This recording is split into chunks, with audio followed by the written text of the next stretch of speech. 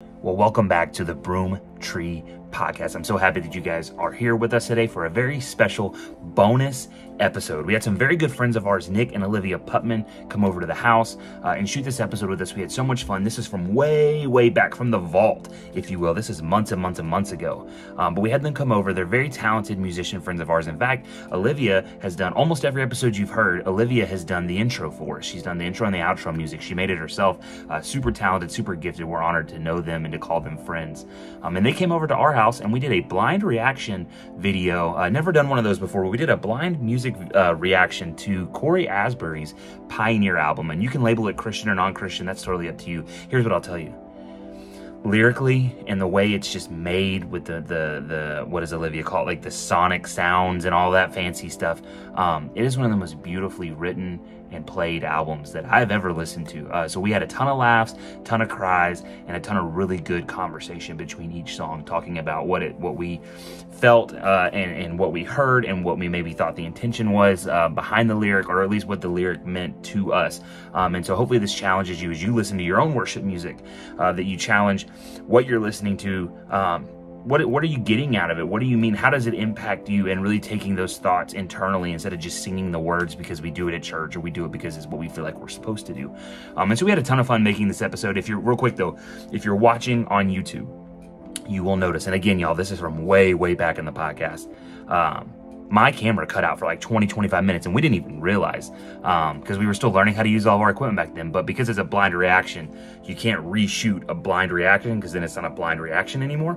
And so we made a funny little graphic for when that happens. So if you're listening on Apple or Spotify, doesn't make a difference to you. But if you're watching on YouTube, just know that that's what that is. Have some grace for us. But again, we had so much fun making this episode, and all the links that you need to like, follow, and stream Olivia and Nick's music will be in the comments below. So if you haven't already, hit pause, go like, follow, subscribe, stream, share, all the stuff. Support them. They're such good friends and they make such good content. And so we love them, and we had so much fun making this, and we hope that you guys have just as much fun listening to it. So we love you guys and enjoy today's bonus episode, Cory Asbury's Pioneer album.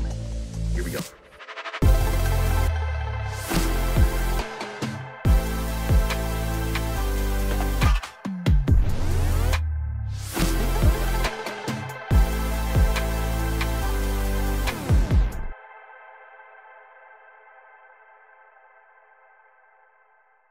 Well, hello, Broom Podcast. There's my corny intro that Amanda always gives me a hard time for. I'm excited. We have kind of a special episode today. We have two very special guests, very great friends of ours, been friends for a long time now. Some of our closest friends I think we've ever had in our life.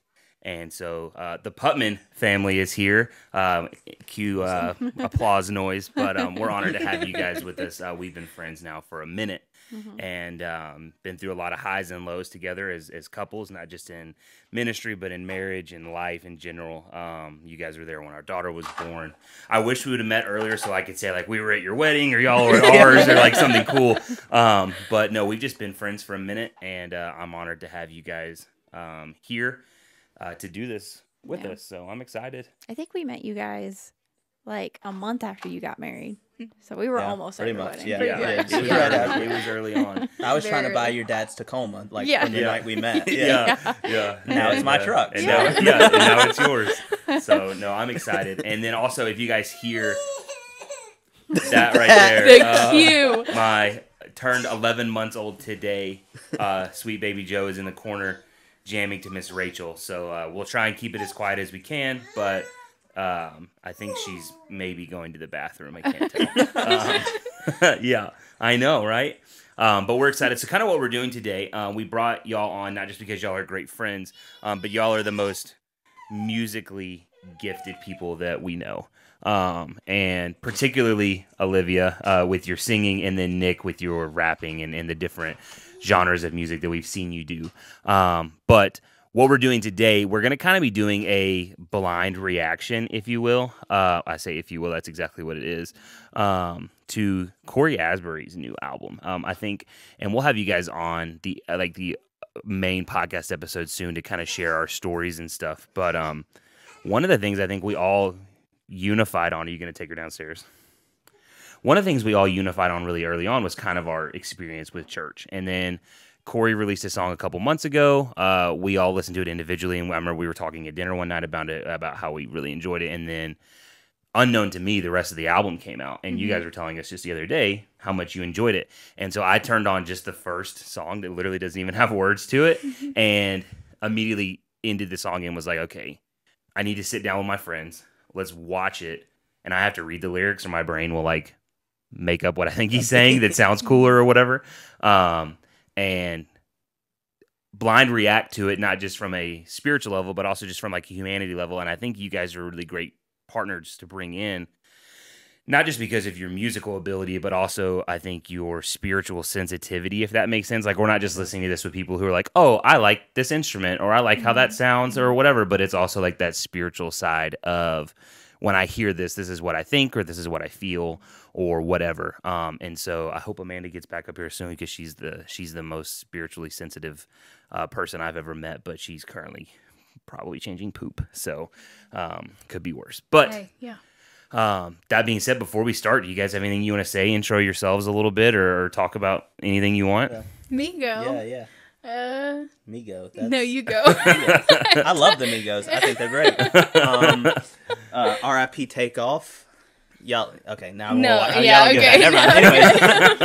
Anyways, yeah, I mean, I guess we're lovers of Jesus, and we're lovers of music, and we really love music about Jesus. But fair. I think it's, I am rapper. That's what I do. I love hip hop. Born and raised on the Prophet Pac and the Bishop Biggie. That's just what I was raised on. But I was also raised in Central Alabama, and so I have an extreme soft spot for country, and not like pop country, like not a Florida Georgia line dude. No disrespect to Florida Georgia line. That's not my thing.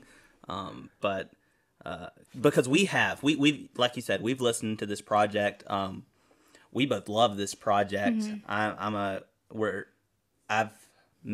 turned Olivia into a country fan, because she used to hate country. It's very important that it's not like the pop country, because I like country as long as like the general theme isn't beer, back roads, and big trucks, you know? So it's like anything that, because the other side of country is actually very poetic and very intentional with the way that they word things, and that's like a lot of what you get in this album is like intentionality and authenticity and poetry.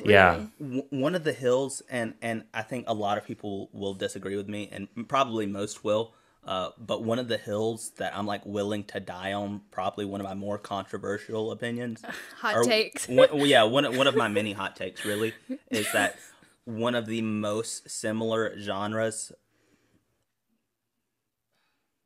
How do I say it? Just say it. I mean, you're gonna say it how you want it. Yeah. I think hip hop and true country, like the more folksy, I guess, Americana leaning side of country, I think it's so similar to hip hop. And so, and that's why I love it so much, because I think. And I have a hard time with that opinion, because I'm such a, like, I focus, like, I've been producing since I was 18. Music's always just been a part of my life. And so I'm a very, like, music first person, and then lyrics after. And, like, concept after. So, like, sonically, that, like, makes no sense to me at all. So, like, But conceptually. But I understand after hearing it a million times. Poetically. Where he's coming from. Like, they share a lot of commonalities. They share a lot of birth from pain. A lot of overcoming trials. So when you like really like get down to it, that's why I love both. I love Zach Bryan, and I love J. Cole, and that's just who I am. And then your kind of like musical background, if you will. I don't have any. I am a pure consumer. I'm just here to absorb and listen, and I'll give you the like raw, uneducated, I guess, like response of, I'm like, oh, I like that. I'm the person that I'm like, that makes me feel something, and I don't know why it makes me feel that way. I mean, that's one of the greatest things about music, is that it's completely subjective, as like. every single person who listens to it will have a different feeling or an emotion that it evokes. Right. And I just think that's like one of the coolest things about music. Right. Like with no context, and the context of this album I think is interesting and how it pertains to y'all's podcast and like story and like how really our relationship started as friends too, which but like even outside of that, like just the way that music can just relate to every single person in their individual problems in life or whatever is just specific to every person. And I think it's just one of the most interesting things about art, baby. I love art. Just exactly. I mean, it's the same thing, right? Yeah. Just a different. The late great Mac Miller once said, "Music is a beautiful thing." He's so right. He's so right. Yeah, and I love it too. Like all the different, like you're talking about, like the different musical backgrounds and perspectives. And I know for me, I grew up single mom in Middle Tennessee, so we were like country music or like that clean, like I almost call it rock, but not really. Like Three Doors Down, kind of like heavy, like like it was heavy metal, but it wasn't like grunge, you know. And so we listened to that a lot. And then when I started listening to music on my own, I went in the complete opposite direction.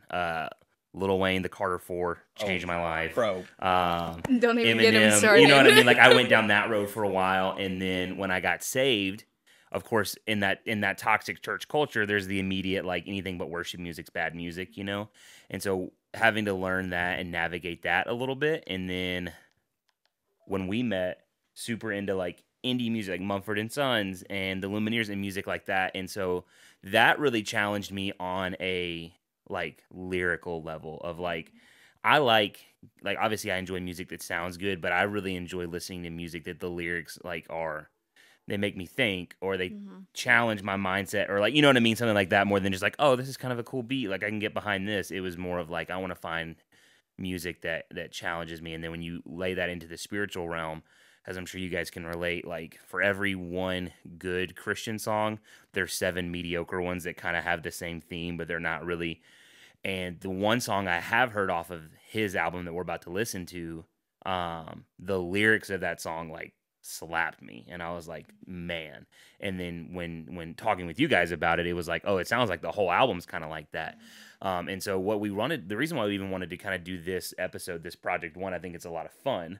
But 2, to really just get all of those different perspectives. You have the musically more inclined, gifted people who hear not just musically, but like you said, you were talking before we recorded about studying the context of the album and things like that. And so I think we all have a different perspective, and all of us sharing our perspectives on what we're hearing, hopefully the people listening have a relation to that, so that way the next time they're listening to a new worship song that comes out, they're not just like, oh, this is new, let me get excited about it, but they're actually thinking through like, what am I saying? And I think if there's one thing I really like about our friend Jordan, whenever I notice, he doesn't do it all the time, but I've seen him do it a couple of times where he'll stop in the middle of a worship song and say like, I'm singing words I don't normally say, and like that always gets my attention back onto like, yeah, and I hope, I haven't listened to it yet, but I hope that this album, if it's anything like the one song, it's very raw, it's very real.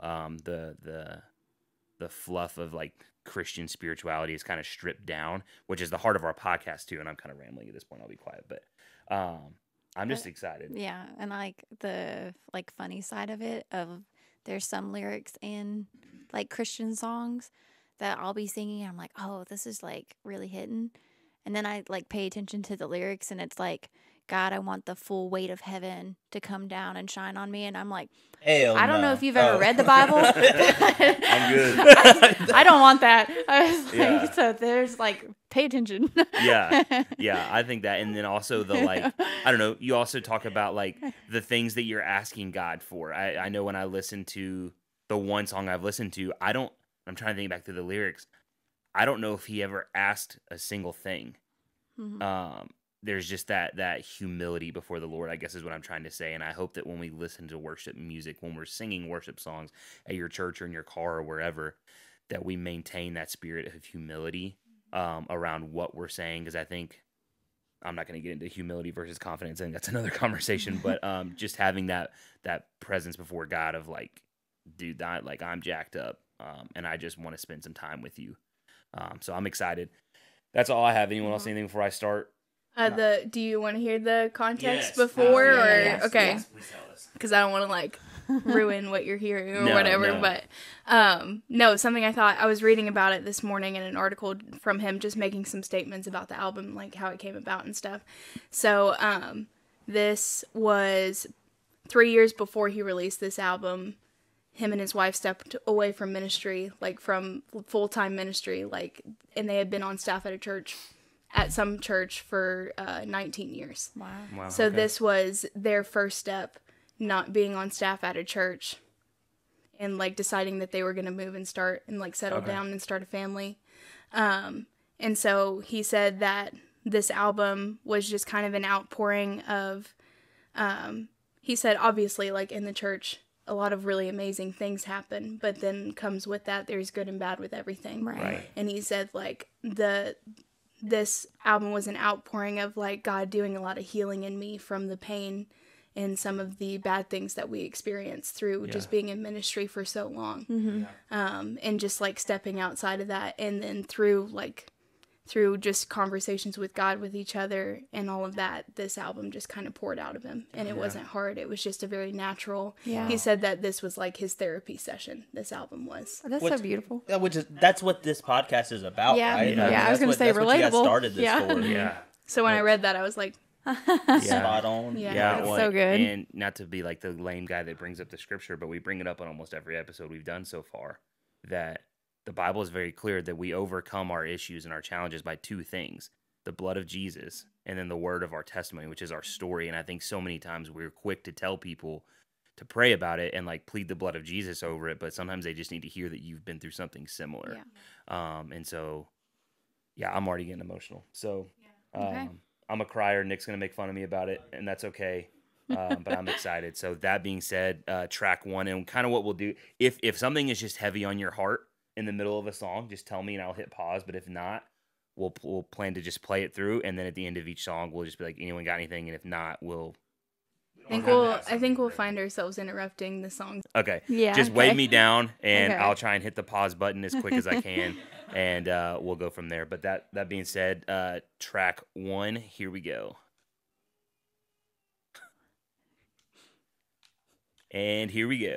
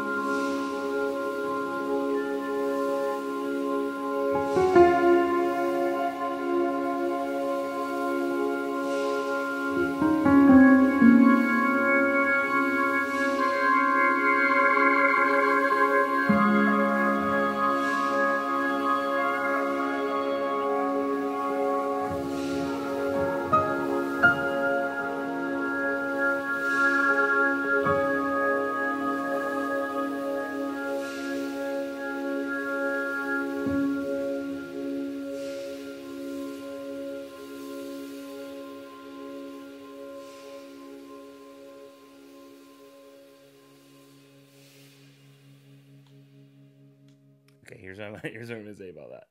Do you remember I know we all didn't like totally grow up in church, like I think maybe you might have, Olivia, a little bit more than some of us. I don't know about you, Nick, but like, I'm not crying, I just have allergies. Do you remember like that feeling in youth group of like something crazy's about to happen, like that first night of youth camp, or like that's like the emotion I get? And we were talking about this before we recorded when we were testing our mics, of like, it feels like the distractions are just stripping away, and I feel like that 15-year-old kid again of like, I feel like just something in my heart's about to shift. Maybe I'm the only one because it obviously doesn't have lyrics, but it reminded me of like when I do yoga, like just like that meditation, like calm. Like I think he did such a good job of like sonically like creating the emotion or like the feeling of peace. Mm-hmm. Yeah. And like I don't know, like the very first time I listened to this album and this came on, I was like, okay, Spirit's in this one. Yeah. Like I can feel where he was, you know, whenever I'm sorry, I'm going to get nerdy. I'm sorry. So like in the first few seconds, like it's just kind of quiet, and then he just starts kind of like playing on the piano, and you can almost like see him just sitting in this room and just like start kind of like playing different things as if like he's getting like a lowdown from the Spirit, and he just starts feeling like, oh, I don't know. It just, it gives me chills. I love it. For me, it's even like, and it's funny, like, we talk about, like, maybe we won't have anything to say in between songs, and then it literally has nothing, and then here we are. Yeah. But for me, it's like, so where I grew up in central Alabama at a small Southern Baptist church, like, for me, like, I can take, like, I can tell you a million bad things that I experienced, that I carried with me, that I had to work through, like, yada, yada, yada. But, like, this, like, the sounds, that piano, the, you know, it takes me back to being in this little church in Childersburg, Alabama. And you know what I mean? It's like, wow, like, but like God was there, right? You know, like there was still like the Spirit of God. They wouldn't have called it that. But the Holy Spirit was cut that out. No. I think it strips out all of the production of it, you know. And I remember with one of the first concerts we ever went to, we had just been married for like 3 or 4 months, and we share in our previous episodes about kind of that season of our marriage when we were going through a really, really rough time. And I thought what would help us was I got us tickets to a Hillsong concert down in Mobile, and we got there and we fought the whole drive down. It was hell on earth. But we got there and I was like, God's gonna work in my wife's heart and make our marriage better, you know, kind of thing. But I got there and they said, hey, the House Fires are opening for Hillsong. And I'd always been kind of like a closet House Fires fan, but like I didn't want to come off like the spiritual guy, you know, so I didn't. And Pat Barrett comes out, and it's exactly what you were talking about, Olivia. Pat Barrett. So someone else opened, and then it wasn't actually the house. It was just Pat that night. And then Hillsong comes on next, and they're like the headliner, you know. And I think Chad Veach was speaking. Like, it was this big thing. And this band had just come out, rock band. I forget. It wasn't Skillet, but it was one of those kind of bands. Fire, smoke, like all this stuff. And then Pat comes out, and he's like, hey, the rest of the group couldn't make it. It's just me. And he grabbed his acoustic guitar, and this arena's probably got 7,000 or 8,000 people in it. And he grabbed his guitar, and then they turned off, like, where it was like just the light was kind of on him, you know, because there's no one else on the stage. And he didn't sing for almost 20 minutes. He just played his guitar. And I remember, like, the rest of the concert was cool. Chad's message was great and all that. But, like, here I am 8 years later, and that's, like, the only thing I actually remember, like, what was said or done. And he just got up there, played his guitar for 20 minutes, and he did the, like, 2 or 3 songs we all knew at the time, like Build My Life and all those. And then he left. But for 20 minutes, he just played his guitar and, like, kind of, like, did this weird, like, humming thing or whatever. I don't know. But that's what that reminds me of. Because, like, Pat was just, like, I feel like he does the same thing when he's alone. And this feels like you're kind of just getting a peek into a broken man's private time, you know, which is super relatable. So it's powerful, and it's just music, you know, and that's what gets me so excited about this kind of stuff. It's like the amount of emotions that you can invoke from somebody just from a couple hits on a keyboard and a slide guitar. And it's so wild, and the feelings and the pictures and that you can like see in your mind. Like, I don't know. It's so cool. It's so cool. Anyway, I'll stop. Right. Next one has lyrics, right? Next one has lyrics. The rest of them have lyrics. Let's see what happens.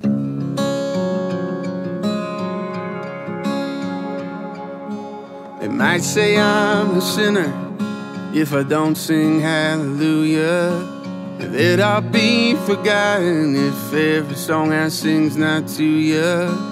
But I find peace and holy ground in a little farmhouse in a no-name town where we say our prayers each night. Maybe I'm a dreamer, still get high on hoping.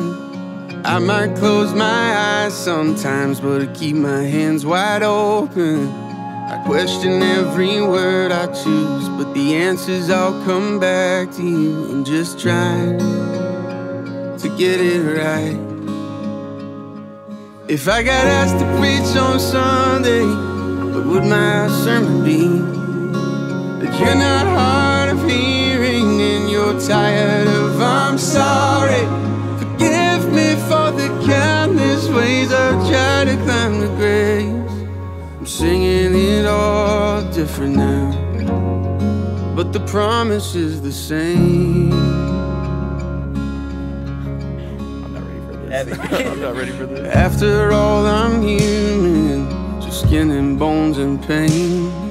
Still praying for a melody, pray out on these 6 strings. I wonder if I'm good enough and if I'll ever measure up, but I'm trying to get it right.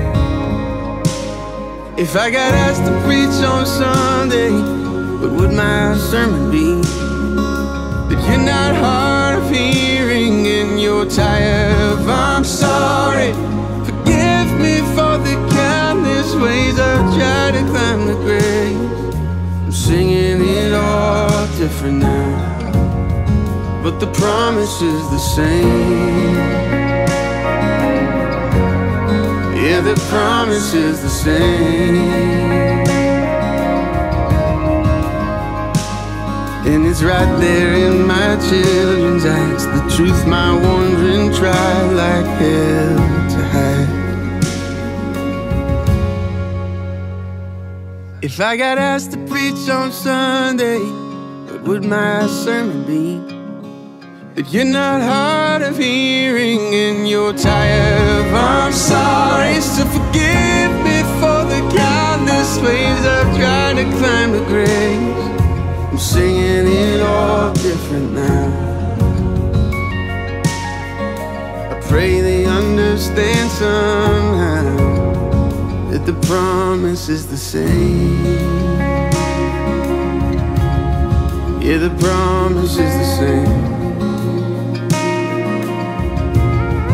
Yeah, the promise is the same.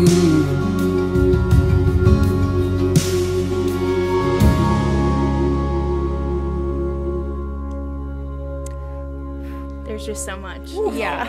There's just so much. Oh my goodness. When I tell you this is one of the most like authentic and genuine Christian albums I've heard in a long time. I just like I feel that. it's just so real. Yeah. It's just It's so obviously not commercialized, Yeah. right? Yeah. You know what I mean? Like Yeah. it's so like it probably, and I'm sure this they play songs from this project on like K-Love or whatever, but it's so obviously like not written Yeah. for. well, I think he even talks about that in the first verse. Like if I'm not singing, it Hallelujah. says if I'm not singing a song to you, then I'm not like Yeah. I'm not in the right. Yeah. Yeah. Yeah. Which I mean, you guys have talked about on your podcast, like if vocational ministry is not like the concept that like if I'm not doing vocational ministry, then I'm not doing my ministry. calling or Yeah. doing my ministry. Yeah. And I think that's just kind of like what he was talking about in the first bit there, which I think is something a lot of people don't say very often. You know, And when I'm listening to it, there was a couple lines in there that I felt like were specifically trying to speak to that more worship vocation, like you were talking about, like the whole like singing song. Like I don't personally like that I never did that, but I think what jumps out to me, one of the lines that jumped out to me the most was trying to climb to grace.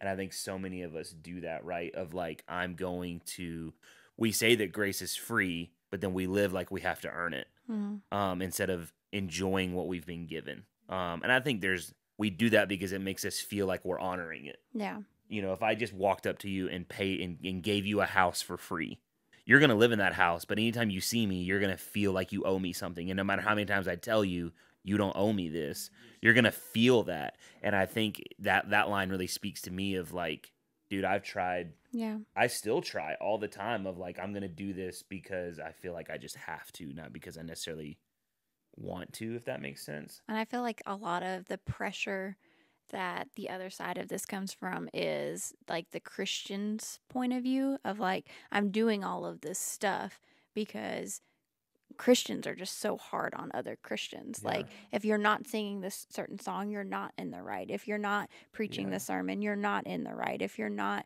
the fact that he said hell in there at one point, then you're not in the right. I hope that, like, they understand is what he says. It's like that it's, you're still the same. I'm still a Christian. I still love you. I didn't run away. It just looks different. Yeah. And that's sometimes hard to convince people of that. And like the whole point of the song, like God's promise is the same throughout. It's just like I see everything differently now.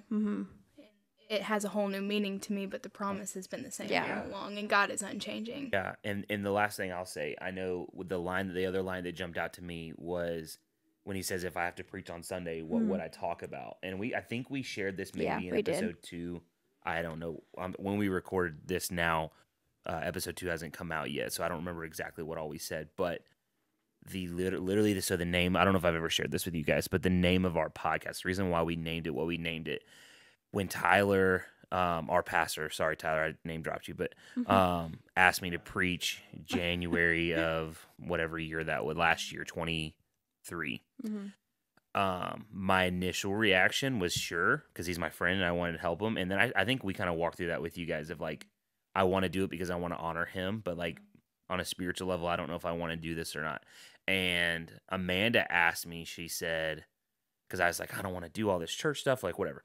And Amanda said, if you could talk to 16-year-old Eric when he just got saved and you were his youth pastor and you could preach one message to him, what would you tell him? And I laid in bed for forever trying to figure out what I would say. And deep in the Old Testament, something I hadn't read in years, the story of Elijah came to my mind of what we have referenced in episode 1. And so I told Amanda, I said, I think that would be the story or the message I would preach to him is this text. And she goes, well, then why don't we do that? Like, why don't we start that? And so literally like the whole name of our podcast, the whole core of what we do came from that literal conversation of if you could preach one message, what would it be on? Now, granted, when I preached that Sunday, I didn't use that message. I did something totally different. But that I was going to say, I think that conversation came before Tyler ever asked you to preach, because you were struggling on like how to even pick up your Bible and read it. And my challenge to you was because all you've ever done your whole life was build sermons for people. You never did studying like on your own for you. And I was like, well, then just change your mindset. What would you teach you? And that's how you're going to start studying and pick up your Bible again after so many years of not picking it up. Yeah. So that hit me. I cried, Nick. I already cried. So I'll let it slide. Okay. Anything else? You ready to jump into the next one? Yeah. Okay, let's see. I love every song on the song. Me too. Me too. Well, you know I've said it, this world will be unkind. They say you might regret it, but don't let that change your mind. And you can't separate it, the darkness from the light. I once called it complicated, now I call it life. So fill your cup to the top, smile and give it all you got. Both good and bad, happy, sad, everything belongs. The highs and lows, the wise man knows. Heartbreak writes the songs. Go ahead and feel the pain and know it's all okay. And just remember life rolls on and everything belongs. The jockey lives for racing, the horse just loves to run. The young man wins for praising, the old man plays for fun.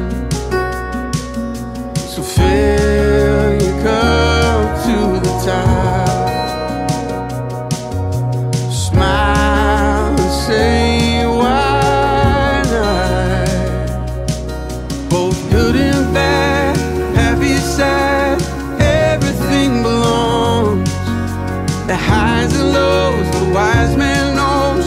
Heartbreak writes the songs. Go ahead and feel the pain and know it's all okay. And just remember life rolls on, and everything belongs. 'Cause I can't celebrate your good days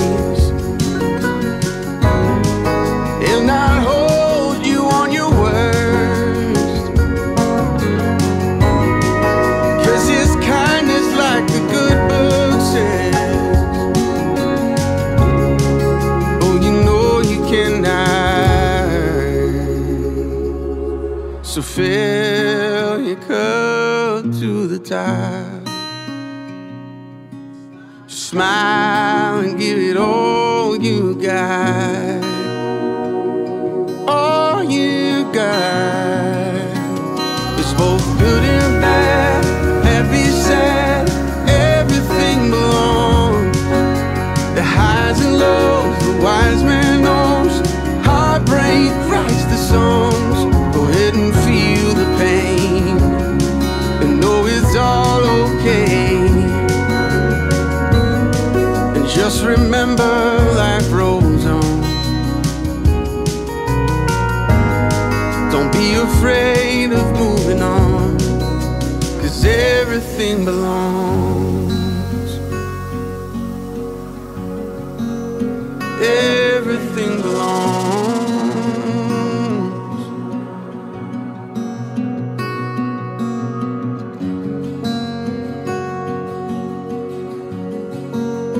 Everything belongs.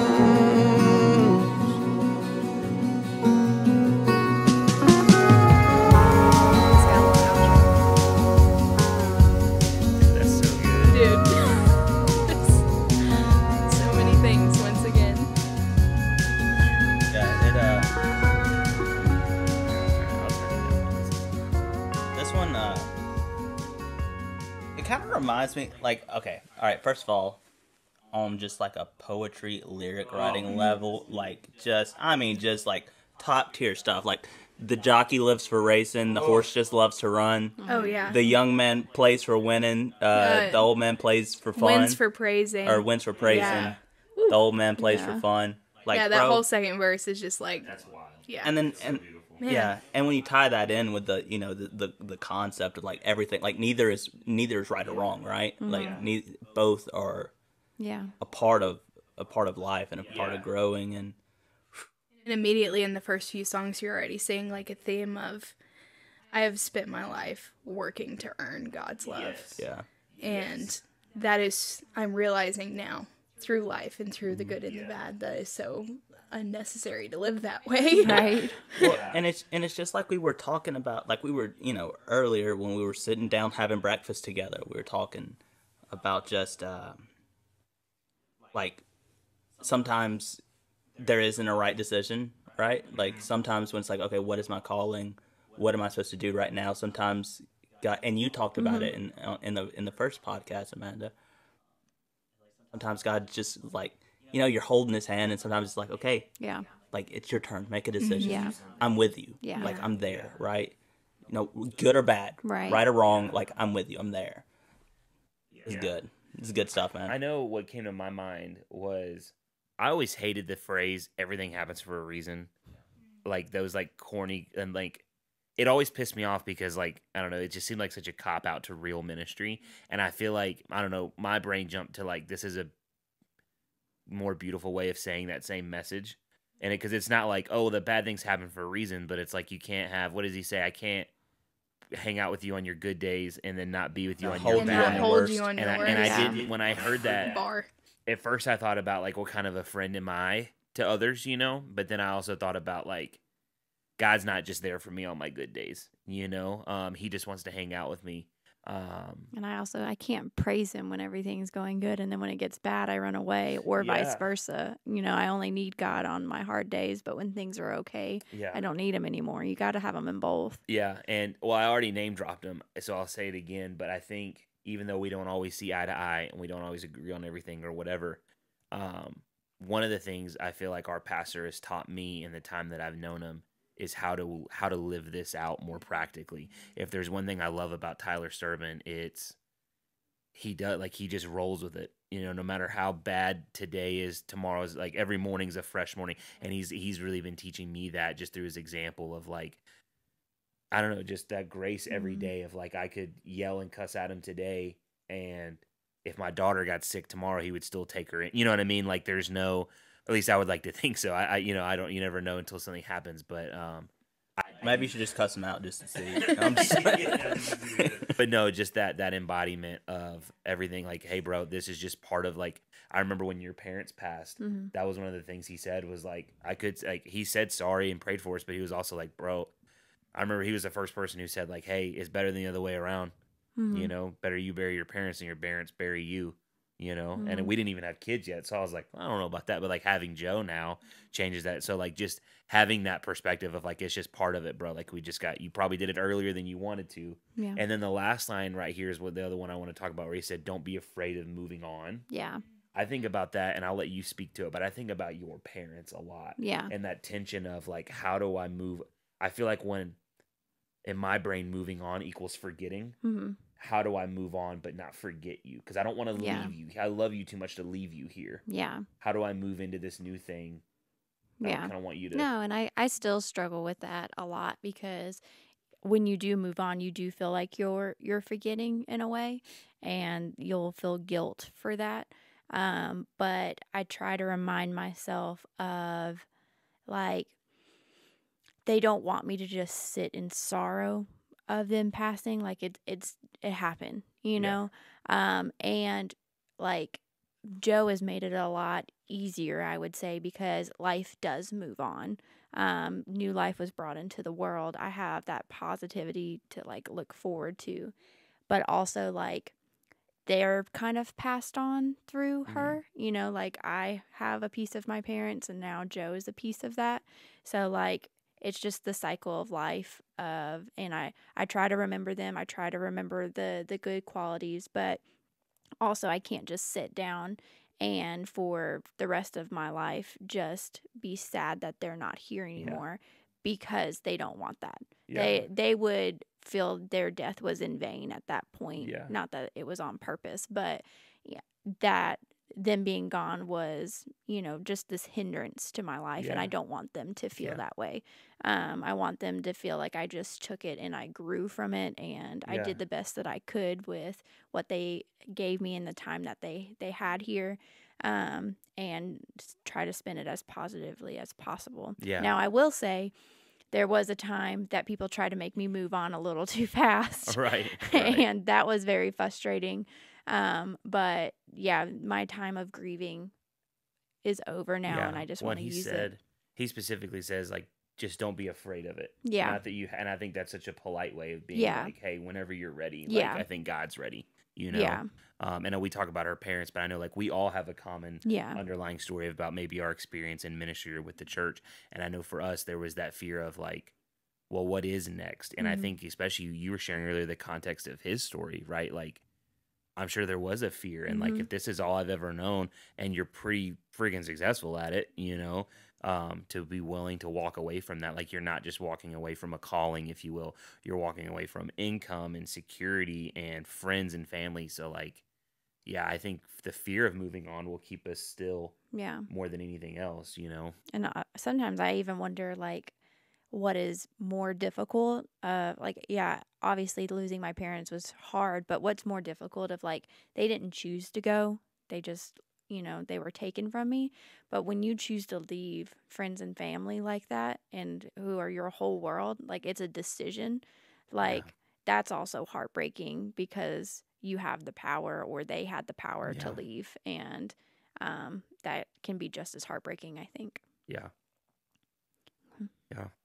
Okay. Anything else? Anybody? Okay. Soaking in. Man, I honestly, like, it's been maybe a couple weeks. I've been listening to these songs like here and there, but I haven't just straight up listened through this album and I forgot. I already forgot how good it was. It's funny. So the first time we listened through this album, we were on our way down to visit my family or something. I don't remember. I don't remember when it came out. Well, I had listened to it and I was like, Nick.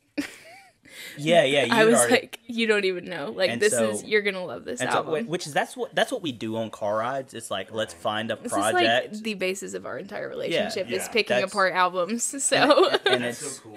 That's all we do. And I don't know. So we were going down to Alabama and we were listening to it, and I think I was like in tears. Like, and I think you were driving at the time when we were doing it, and I'm just like sitting there in the passenger seat, like. Well, there's something there's something so grounding and so affirming about someone just being this honest, you know, and like just hearing someone say, "Hey, like everything that you're going through is normal. Like this is just life, and we're all going through the ups and downs." Yeah, like it's almost like permission to feel all the feelings, you know, experience everything that you need to experience. Because I feel like a lot of times, like. We feel like we can't. So somebody just coming around and being like, no, go ahead, feel that. Like, you're supposed to feel that, you know? Like, I think he even says at one point, I can't remember if it was this song or the last one, about, like, his songs come from heartbreak. Like, our stories come from heartbreak. Wise Man. Yeah. Wise Man says that heartbreak write the song. Yeah. Yeah, we just butchered that. Yeah. It's like, please don't leave me hanging. We're on camera. We're on camera. Heartbreak writes the song. Yeah. And that will forever be true. Yeah. Bro, we've literally talked about like how much harder writing music got once we got married. Really? Because we weren't because we weren't going through like relationships and like before I started dating Olivia, I went through a breakup.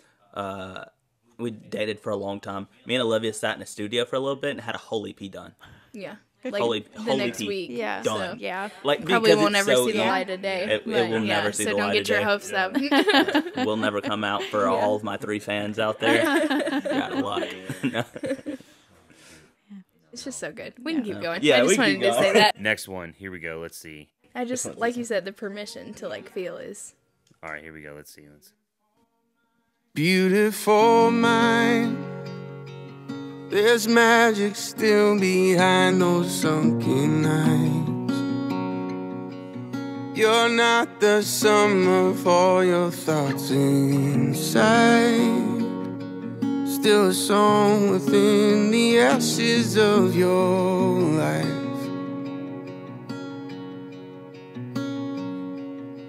Beautiful mind. Daddy always said you'd be a star. The things you do don't make you who you are. It's easy to fall when the bar is set too high.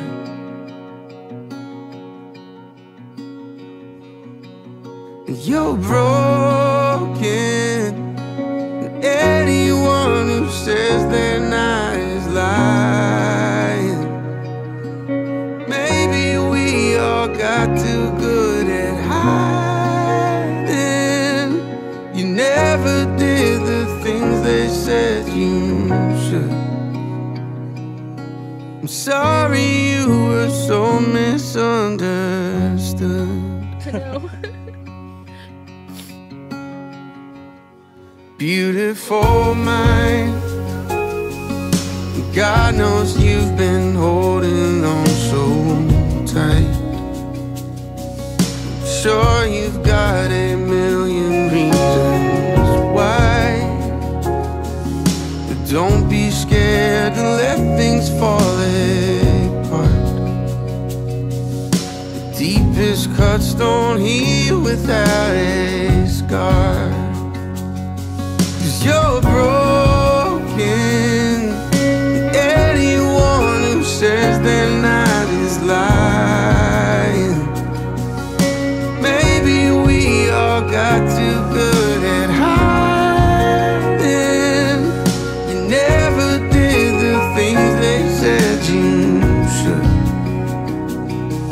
I'm sorry you were so misunderstood.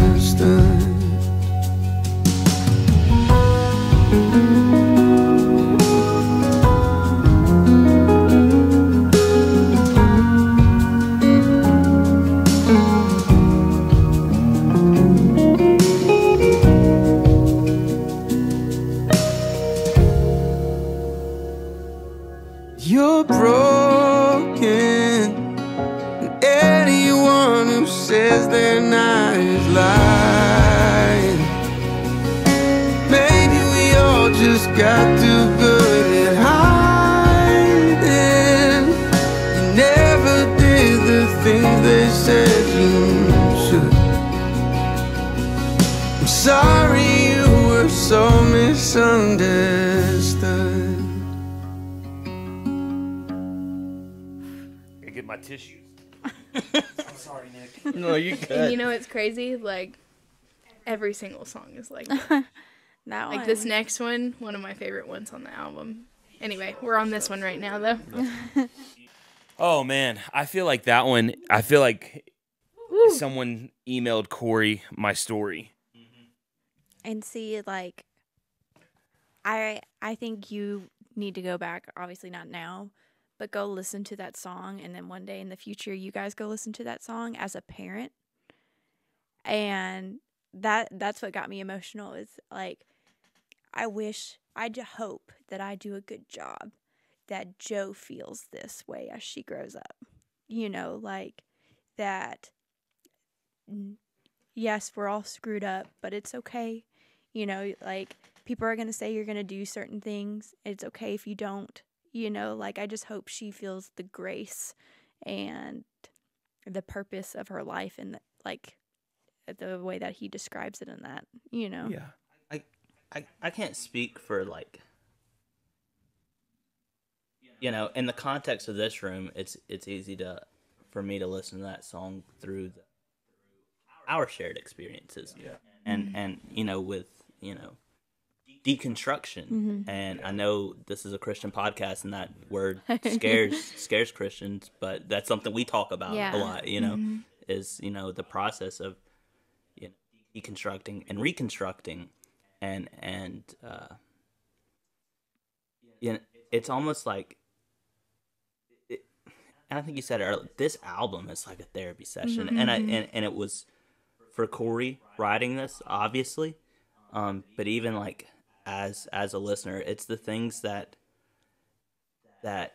You in wish the someone in the would church tell you? world, yeah, in the ministry world, it's like, it's the things that we all want to say and nobody says. Yeah. Mm-hmm. We don't talk about it. We don't talk about, you know, we suck it up, so Sunday goes good. So Wednesday night youth service goes good. Yeah. So like we oftentimes, and you know, I'm sure there's a lot of people in ministry right now that, you know, can take these things and it's like, hey, like, it's okay to, like you were saying earlier, feel those pains, process those emotions. Yeah. Well, and I think too about, like, I haven't lived y'all's story. I've only lived ours. I know a big frustration, not just in the spiritual world, but like in general, it pisses me off, but is when I know that I'm telling the truth about something and I'm not believed. And in particular, if it's something that I don't have an ability to prove. Me and Evan were just talking about this at dinner last night, about how, like, I can say, you know, that makes me mad, and someone go, well, no, it doesn't. And I'm like, I know that's maybe a bad example, but like, I can't prove you my emotional state. And so if I say emotionally, this is where I'm at emotionally, or this is where I'm at spiritually, and then you say that that's not true, it really it doesn't just make me mad, like, it upsets me. And I think when I hear this song, I like, even this last line right here about, I feel like he's almost just talking to me specifically about, like I was hurting and I was told that I wasn't, or that I shouldn't be, you know? And I feel like he's just saying, like, I'm sorry, bro, that no one believed you, you know?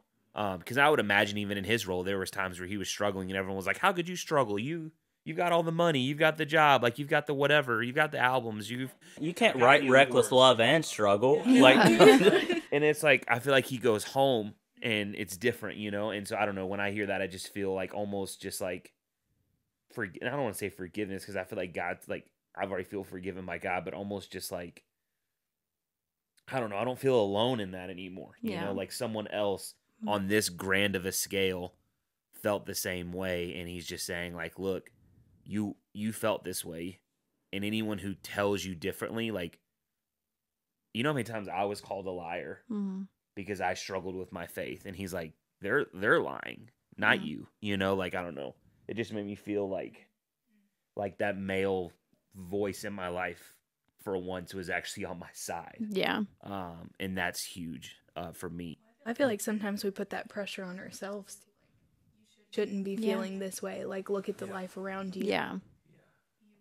Like, why? And, like, we misunderstand ourselves in, like, that kind of sense, you know? And so it's just nice to, like, once again, it's just so, it's giving you permission to, like, feel these things and be like, this is normal. Like, I just feel like it's so easy for us to, like, hold up and be like, I'm the only one going through this, and no one else understands. And then to hear someone just be so honest about where they are is the point of art and music. And I truly don't think these type of conversations have been talked about in the Christian music space ever. Like, I at least I can't come up off the top of my head a project or a song that really dives into these. You might get like a line like here and there in certain songs, but this, like, is like, this is it's in depth. It's well, and I like to, maybe like isn't the right word, but I enjoy the fact that we haven't really asked for anything from God, but also we haven't really said anything. It almost feels like some songs, it's the perspective of us talking to him. And then like this, sometimes I also get the vibe of like, this is God talking to me. And I think that so many times we go to church, we go to worship events, and it's so heavy about, God, here's everything I have to say. Here's all that I think you are. And we give ourselves time to like hear from God, whatever that looks like. And sometimes I think hearing from God can come through an avenue like this of like, I've had so many pastors tell me they were sorry for what I went through, and none of them have gotten through like that song just did for me. You know what I mean? So like, I think it's okay as artists and like as you guys write your music, like it doesn't always have to be so focused on like, God, here I am and here's what I think of you, of praise or worship or thanksgiving or pleading, asking you. And then we say, God, speak to us. Now everybody take your seats so that the pastor can come get on stage. But it's like, no, I think if God wanted to say something, this is what he would want to say. And that felt very relieving. So. We're broken, and anyone who says they're not is lying. Like, we've all got really good at hiding. And I think that's part of, like, let's be honest, how many, and I'm not saying this about our church, but how many leadership meetings have we been in, and all it is glorified coaching on how to hide it, you know? And we call it leadership development or growing personally. And it's like, no, you're just teaching me how to not show it. It's like what goes back into my mind of like an example of that is right after mom and dad died. Like everybody gave me like the 6 week, 2 month mark. And they're like, she's grieving. She needs her time. After that, they're like, okay, it's been 2 months. Like, yeah. And I literally, I think it was 3 or 4 months after that, I had a person in leadership come up to me and say, you are acting too sad. We need you to put a smile on your face and get back to work out there. Those weren't the words verbatim, but I remember put a smile on your face or put your church face on because we need you out there. The joy of the Lord is your strength. And if you're not acting joyful, how will they know to find joy? Yeah. And it's like. And I just remember being like, but I'm going to relate to somebody who's struggling right now more than you ever will with your church face. I was like, so no, I'm not going to go out there and fake it. And I think I about checked out at that point. I was like, I can't do this. I can't. I'm sorry I didn't meet your timeline. But you'll have to deal with it. Yeah. Okay. All right. I feel good. Y'all ready? Let's see what this next one is. This may be my favorite written song on the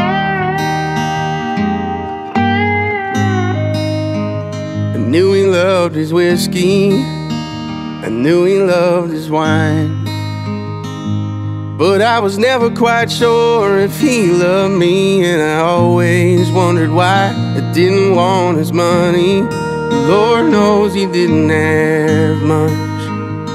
Maybe this guitar he gave me was his. I believe in you, son. I didn't get forgiveness for the smallest of things, but I got who he was and who I didn't want to be. God, I'm thankful for the beauty in the mess. I wouldn't be the man I am today, I guess. That's my inheritance. There ain't much of nothing that I didn't try. Looking for love in every wrong place didn't make it right. I hurt a lot of people, just hurt people hurt. And saying sorry when you're not sorry, man, it never works.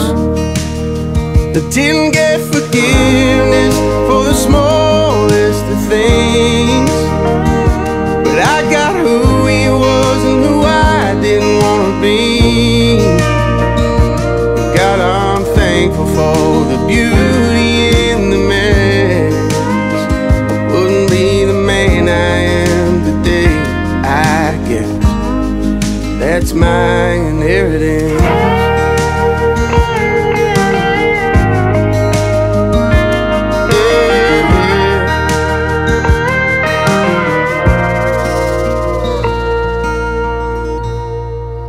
Ran like hell to Jesus, didn't know what else to do. Showed me his hands and he said, son, I did this for you. And you'll be a daddy like you never knew.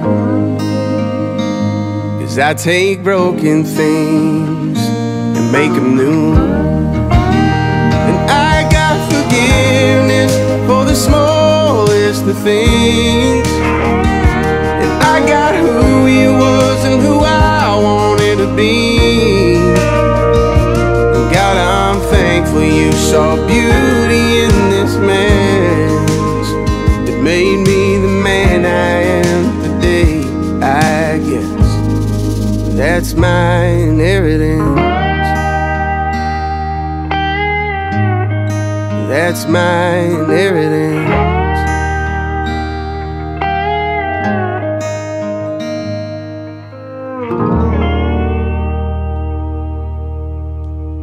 Well, Nick, what was your favorite? All right, I just want to say this right now, and I'm going to look right at the camera as I say this. Cory Asbury, if you're watching this at any point in time, hit me up. I have at least 3 to 4 almost completely written country songs. I'm a rapper. I can't do it. Let's talk. So, okay, there's my self-promotion. Goodness. Plug? I'm plugging myself mid-podcast. At Nico.raps. Oh my gosh. I think. Oh my lord. No, I don't know, man. I just think it's beautifully written, the dichotomy. And I think we can all sit here, like, I love my dad. I have a great father, and I had a dad that had me young too. So like, my dad was growing up when I was growing up. Yeah, you know what I mean? My parents had me young, and so, but just that dichotomy of like, here's all the things, don't want to be when because regardless. You can have the best parents in the world and they still screwed up somewhere. You know what I mean? Like, none of us have perfect parents, and they went through struggles that we may never go through. We'll never know. And I think that's part of what's so relatable is like we could all go around and talk about our relationship with our dads. I think that's kind of the perspective of the song, right? But I would like for you to touch on it though, because I feel like this is pretty. Yeah, so that's what I was getting into. Is like me and my dad. My parents split when I was really young. I think I was maybe 2 years old at the oldest. My parents got a divorce. But my dad, it's so funny because I'll never say he was a bad dad, and I'll never say that he was like the perfect dad, right? I don't think any of us have either or. But what I always, obviously Joe's 11 months old.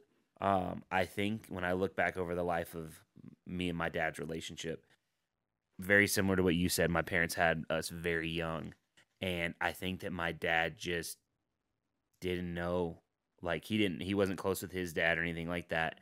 Dad, I'm not trying to air out our family laundry here. And so I think for my dad, he kind of did just what he could, and he kind of was just figuring it out as he went.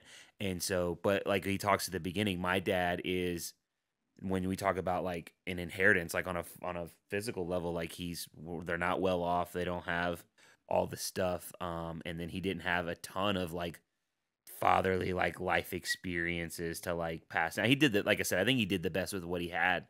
And I think he did a good job. I also have a stepdad who's kind of in the same boat for different reasons. He's a little bit older and that kind of thing. So he had a little bit more life experiences. But all that being said, I really enjoyed listening to that about like, I don't know. It kind of ties in that song he said earlier about like the good and the bad.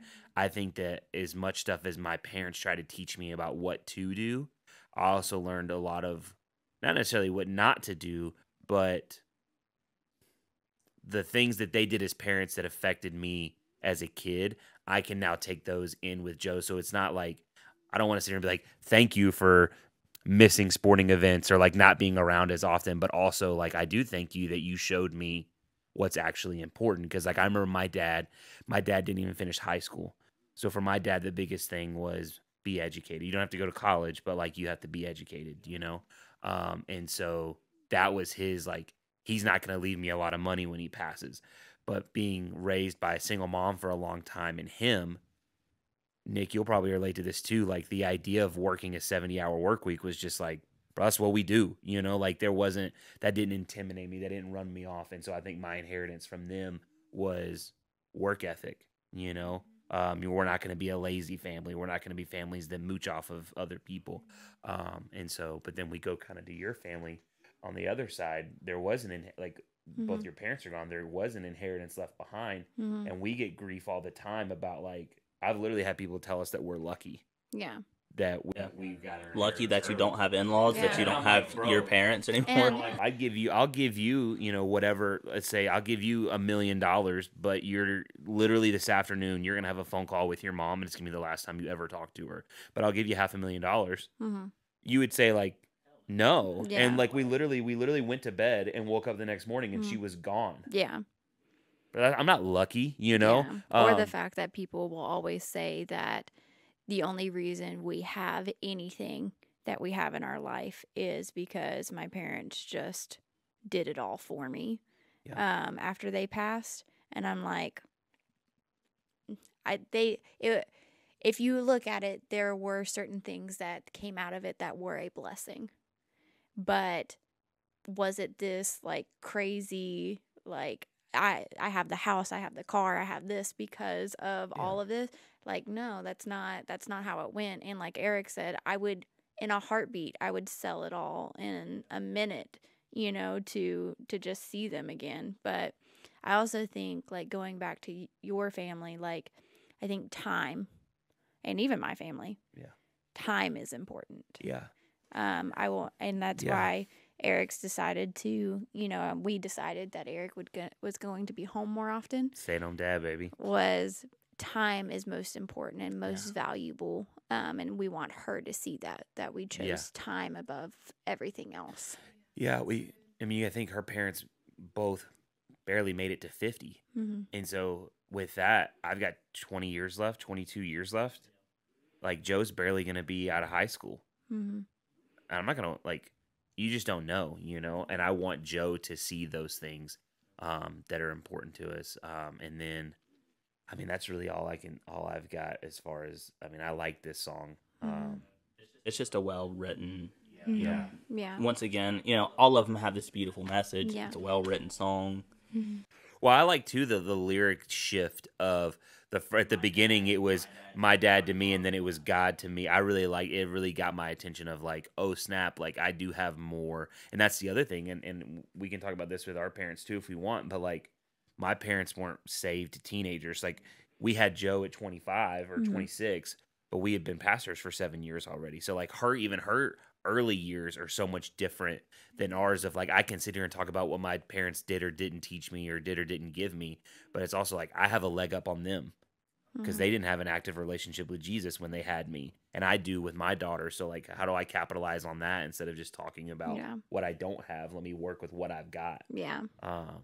And that line in there, I ran like hell to Jesus. Yeah. Yeah, it's just like, well, and because that's like what it is, and you know, we don't have kids yet. I pray that when the day comes where we have kids, that I'm the best damn dad that this world's ever seen, right? But I won't, right? Like, you know, like I'm gonna screw up. Yeah. Like you're gonna screw up, Yeah. and that's terrifying. Yeah. You know, that makes you like, but. Well, soon and very soon, we hope. Me and Amanda are ready for you guys to start having kids. Whenever you're ready. Twins, triplets. Hey, Eric just needs to be quiet. Whenever you're ready. Whenever the time is right. Thank you. Thank you, Amanda. Blood of Jesus. You're ready. Fall of this year would be dope, but whenever you're ready. We were married for 6.5 years before we ever... bro. Okay, you're right. We're only at 4. Okay, you're right, guys. I'm sorry. Okay, so 2.5 years, you can have a kid, and then it'll be cool. I don't know, maybe sooner than that, actually, now that we're talking about it. Olivia's like, next song. Roll the next song, please.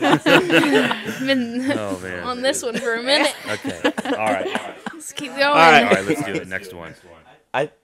Okay. I won't preface Speaking the song. of family. Yeah, I was going to say I won't preface the song, but we... Right into it. Yep. Oh, no.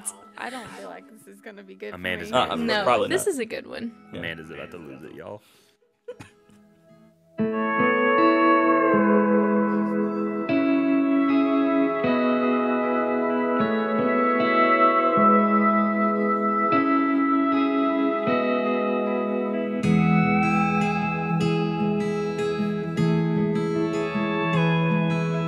Hospital home was a 4-minute drive. The baby on board made it 35. We didn't sleep a wink that night. Just laid by that crib singing nursery rhymes. And these are the days that we'll want back. The kindergarten drop-off line.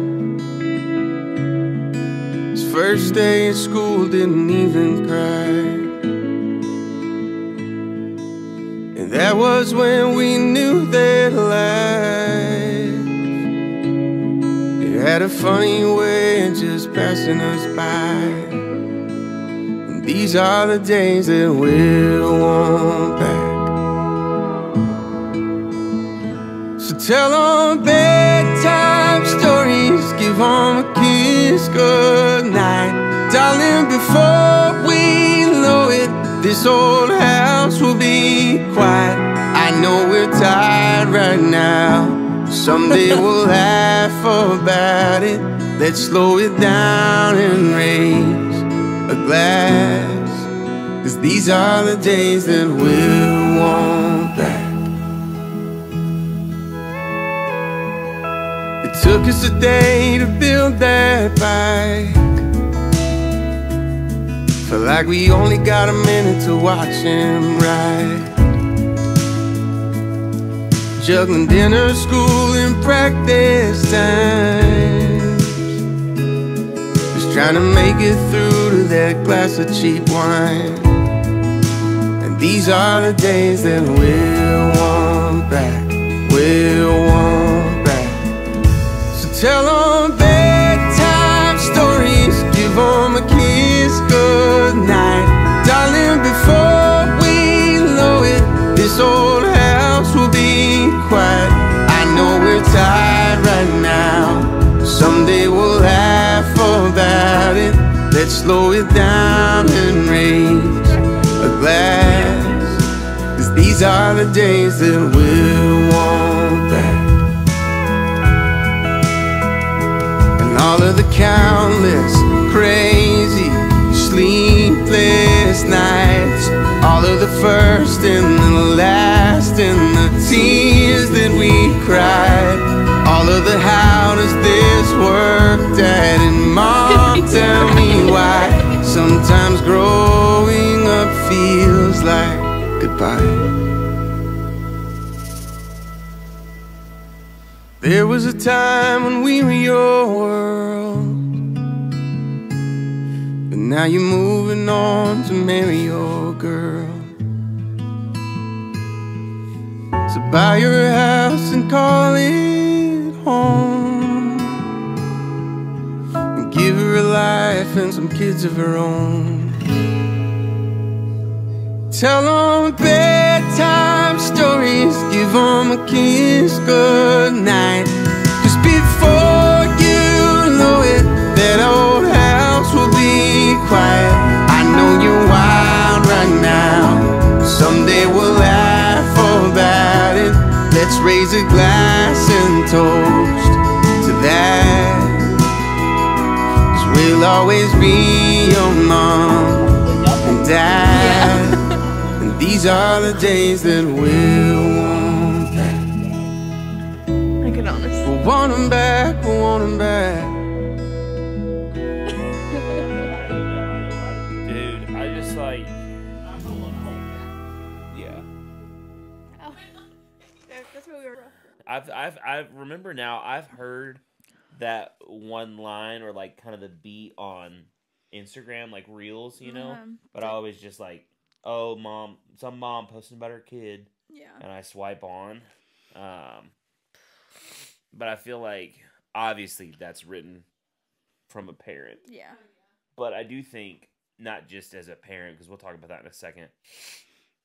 I think, like, it not only obviously makes me think of Joe, right? Our daughter, but even outside of thinking of our daughter, it also makes me think about, like, wanting to be a kid again. Oh yeah, I was thinking about that too, like from y'all's perspective, like how different that song like comes across, you know, like having a kid of your own. But for me, like when I hear that, I think about all of the intentional things my parents did do in my childhood and like the effort and the work that they put in.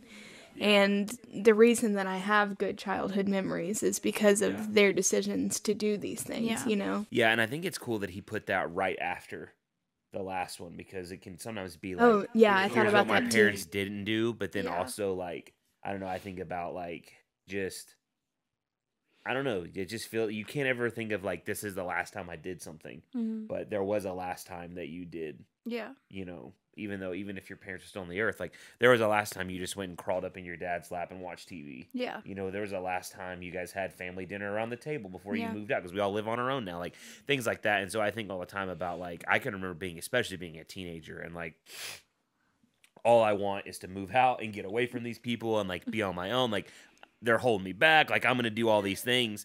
And then now, like when I hear that, before we talk about like our daughter, I hear that and I think about like, man, I kind of just want to be, especially when we talk about everything we've been talking about, the hurt and the struggles and the things that come with like, I wanted this life, I got it, and now I just kind of honestly want to go be like a 10-year-old playing in the backyard when that was my only care, was like, who was I going to play games with, you know? I think we were talking about it when that snowstorm just hit. We were driving back, and there's kids like sledding down by like the high school over there is a big hill, and they were sliding down. I was like, man, to be a kid again. And we're stressed about whether or not we're having service. Yeah. And what songs we're gonna do, or who's gonna work kids ministry. And all they know is a couple of days out of school. Yeah. And they grab some trash can lids and they're sledding down the hill, you know? Yeah. Am I going to be able to get to work? Am I going to get paid even though I'm not able to go to work? Like, and like, and they're just like, snow day. Yeah. It's like this electric bill's about to be insane. Yeah. So no, and then I think obviously as a parent, that's pretty emotional, you know? But I think there's a lot of truths too about like, I don't know, the line that hit me the most was, it's just a series of saying goodbyes. Yeah. Because it does, like the older your kid gets, like for everything that Joe learns, I'm proud of her for learning it, but also like now that's one less thing she needs me for, you know? And so that can be, it's like a mixed bag of like, I'm excited, but I'm also heartbroken. And I think sometimes God gets that way with us though, of like, I landed the job, so now I don't ask you for provision anymore. And so God's like, I'm proud of you that you got the position you wanted, but also like you guys, you make an album, it takes off, you make $1 million on it.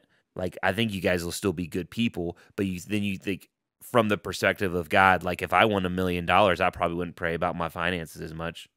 Or I'd thank him when the check hit the account, but 6 months later when I'm just used to it being there. You know what I mean? Like, I think that sometimes God's that way with us, of like he's going through a series of goodbyes from us of like, thanks for the kid, you know, thanks for the job, thanks for whatever. Yeah. Next, you know? Yeah. I don't know how y'all do it. I don't know. You know, we were talking about this earlier, us having a kid. I don't know that I can handle it. It's a lot of emotions. I think about like, bro, one of my favorite things, I'm in kids ministry tomorrow, bro. And I love, like, I love that. Like, I love hanging out with the kids. I love kids calling me Uncle Nick. You know, I love all of that. I thrive in that. But I have my own, and I don't know. Like, I'll get sappy about them. I can't even imagine. Yeah. And I never used to be sappy about any of it. Like, it was just like whatever. And then I had Joe, and it changes everything. Yeah. And like, I mean, obviously it's talking about like how fast time goes by. And like, I just remember having Joe, and I was like, you hear it all the time of like, you know, just hang on to these moments because they fly by, you know? And I was like, okay, I'm going to be very intentional about like, I'm going to savor every moment. And it's still not enough. Like, I'm so intentional about every moment that I have with her, and probably to the point that I'm making her a little brat. But like, it's still not enough. I'm still looking back and being like, it still went by too fast. You know, like I stay home with her most of the time, and I even try to be grateful even on the really fussy days of like, you know, I'm going to miss this, or like when my house is a wreck because there's toys all over the place. I'm going to miss when these toys aren't on the floor anymore. Yeah. You know, like I try to remind myself of that, and it still doesn't matter. It still just goes by way too fast, and you still just go missing it. The only thing that I will say is like maybe I don't miss is the newborn stage. The newborn stage is brutal, man. There's so much giving and so little receiving. I love how little she was, but especially with Joe, she had such a hard time this first couple months. Like I didn't even really get to enjoy. Yeah. She wasn't enjoying it. She wasn't enjoying being alive. Yeah. So. No, I think too, though, that you're talking about like trying to soak in those moments. You know, I think about maybe I'm the loser in the room right now, but we were all there, and this isn't to bash where we're at now or anything like that. I sometimes wish that I would have enjoyed the earlier months and years of our church more. Obviously, you don't ever know what it's going to grow and turn into, but I remember like. There were times where I would complain about like having to drive to Gallatin, you know what I mean? I mean, me and Amanda talk all the time about how literally neither of us wanted to be there at all. Yeah, we like, dragged both of them. And so when I hear like you could put any big moment in your life or like something that you miss, and you're just like, man, I really wish I would have enjoyed that. And so like that applies to now. Whenever I try, I'm not very good at it, but whenever I'm going through like really tough seasons in life, I always try and remind myself of like there's going to be a day where you might want like this might not be that bad. And then the last thing I'll say, it kind of makes me want to call my mom. Yeah. You know, one, to just apologize for being a jerk. Yeah. But two, like I was the youngest of all of us. So like when I was the last one to move out. So when I moved out, I was so like, oh man, I got my own place. Like I'm going to do my own thing. We're married. We're going to like start doing all this stuff. It didn't even, it was like I remember like loading up the van or the U-Haul after church on Sunday, and we moved into my house Sunday night. And like once we got everything in, I was like, all right, like I got my Xbox hooked up. See you later, Mom. You know, like kind of thing. And like, I don't know, she just went home to an empty, for the first time in 20 years, she went home to an empty house. So it's like, I kind of just want to call her and like go give her a hug and be like, I'm sorry, you know, that I just like 20 years you poured out your life for me. And then in one afternoon, I just said, thanks, appreciate it. I literally this week, I was on the phone with my mom because some family arguments, right? And my response is, F them, I don't care. It like literally, like that was verbatim, was like, I don't care. And she's like, you know, this is my life, right? She was like, to you, like you've got friends, you've got like, this is what I care about, right? And I was like, oof, like, you don't think about it that way, right? You think like, I have my wife, I have my friends. I'm good. Yeah, I'm good. Like, I'll see you on Christmas. I'll see you like, because my family's 7 hours away, 6 hours away, something like that. So it's like we don't see each other all the time, right? And then when sorry, mom and dad, if you see this, when like if they're coming into town or something, or Olivia's parents live an hour away, sorry, Buddy and Carrie, if you see this, like we're like, oh damn, like we got to do true that. Is not true all the time, but there are times. Yeah, where you're like, I really want to go get together with these people, but also they're so far away. Yeah. I'll just call No, them. that's really that's and then, more of the thing is, or it's it's more of like, I gotta get the house cleaned. I gotta check all these things off the list, right? And they're like, we just want to see our kids, right? Yeah. Anytime, doesn't matter what your house looks like. My father-in-law is probably the sappiest man I know. His running joke is that he cries at Kmart closings, and it's like kind of true.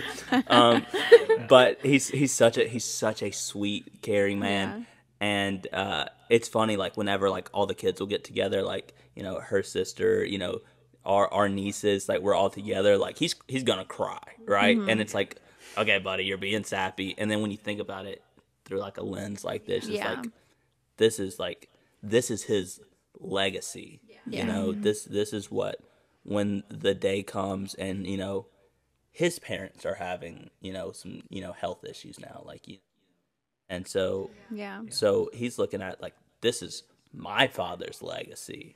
Is all right here. It's just a lot. And I don't want to be a Debbie Downer on all of this, but as a girl who doesn't have her parents, just call them. Just call them and tell them. Because there's so many times that I think now, especially as I go through different seasons of my life of, moving, having Joe, and like I should start to think differently. Like I lost them at like 22. I wasn't thinking about what it was like for my mom to be a mom, and now I'm going through that season. I can't ask her. I can't thank her. I can't, me and my mom weren't super close, but now looking back, just the fact that I was alive, I'm like, man, you put in a lot of work. So thank you, I mean, it's always a good reminder. Parents, we appreciate you. Yes. We love you. All right, here we go. Next one. I don't want to cry anymore. You're okay. Love this one too. I love the whole album. This one's one of my favorites, I think.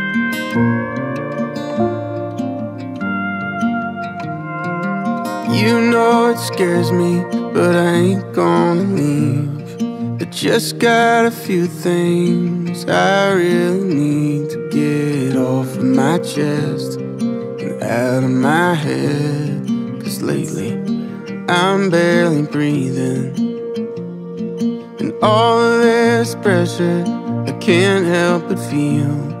It probably won't end well if I don't get real. Everybody wants something, and then they want more. I can't shoulder it anymore. Been white knuckle just hanging on for dear life. Meanwhile the clock's like a thief in the night. Maybe tomorrow I'll finally decide to slow it all down while I still got time. I hold a job down, but you hold my heart. You know my intention and my every scar. I gotta get back to what once was a fire. Nothing means more than this love of ours. Been white knuckle just hanging on for dear life. Meanwhile the clock's like a thief in the night. Maybe tomorrow I'll finally decide to slow it all down while I still got time. What's it all worth living like this? Missing the beautiful moments life has to give us. knuckle just hanging on for dear life.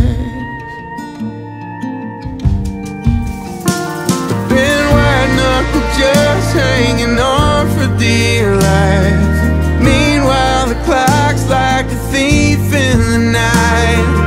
Maybe tomorrow I'll finally decide to slow it all down while I still got time. Well, I still got time.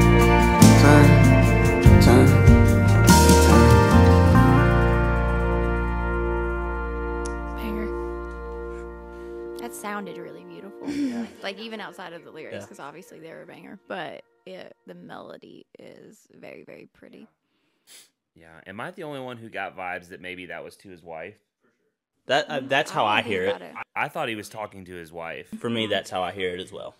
That he was just like, I don't know, the motions of life, and it was taking away from the beauty of like everyday life, you know? And always like, we'll go on a date at some point. We'll have that us time at some point. And he's like, basically just, I don't know, there's been so many times in our marriage where I feel like the only reason we stuck together was because we just, like, I don't know, like he says, like the name of the song, like we just white knuckled it and was like, well, I'm not letting go, even though I'm not really, I'll get to it later, you know, I'm just going to hold on to this right now. There's no growth or any, like, even pleasure in, like, the life you're living. You're just doing it so you don't lose everything. Yeah, and he talks all, like, he says this line right here a couple of times about, like, while I still have got the time to do it, kind of going into that last song of, like, eventually you will be old. Yeah. And you don't want to wait till you're old to do the things you wish you would have done while you're younger. We know so many couples, not that age doesn't necessarily make you like old, and like I'm not saying if you're over a certain age you're old, but like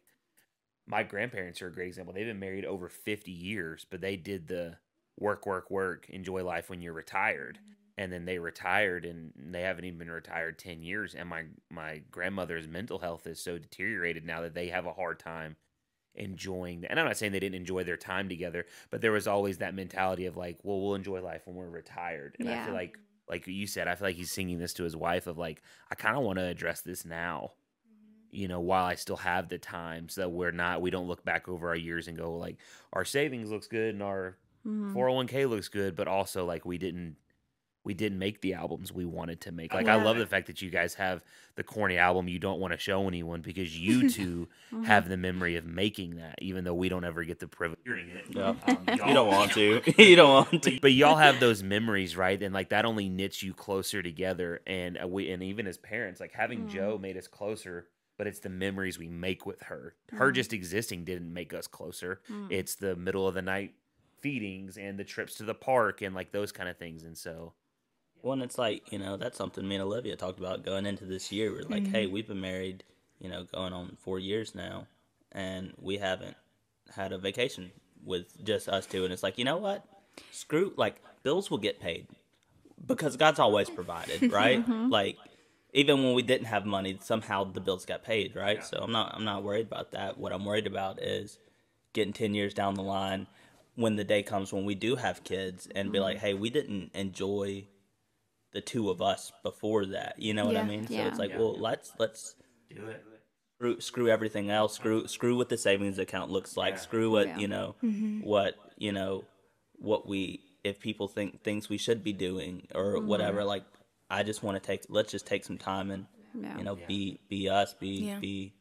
I struggle a lot with this mentality of like having to hold everything so tightly and not drop anything, and I've like. Literally, in 3rd grade, we had, like, a cursive writing assignment, and I got an erasable pen, but, like, the teacher was like, if you make a mistake, you have to start over, and I sat there for 5 hours rewriting this page in 3rd grade. My dad literally had to go have a conversation with the teacher and was like, this was too much pressure for her. She had, like, a full-on mental breakdown because she had to keep rewriting it, and I've just maintained that, like, intense pressure on myself my whole life, and I think just now, like, just through conversations and like going through life together, like this year, I'm finally starting to be able, because like when you do that for so long and you just put all this pressure and you're like, just gotta do the thing and do it well.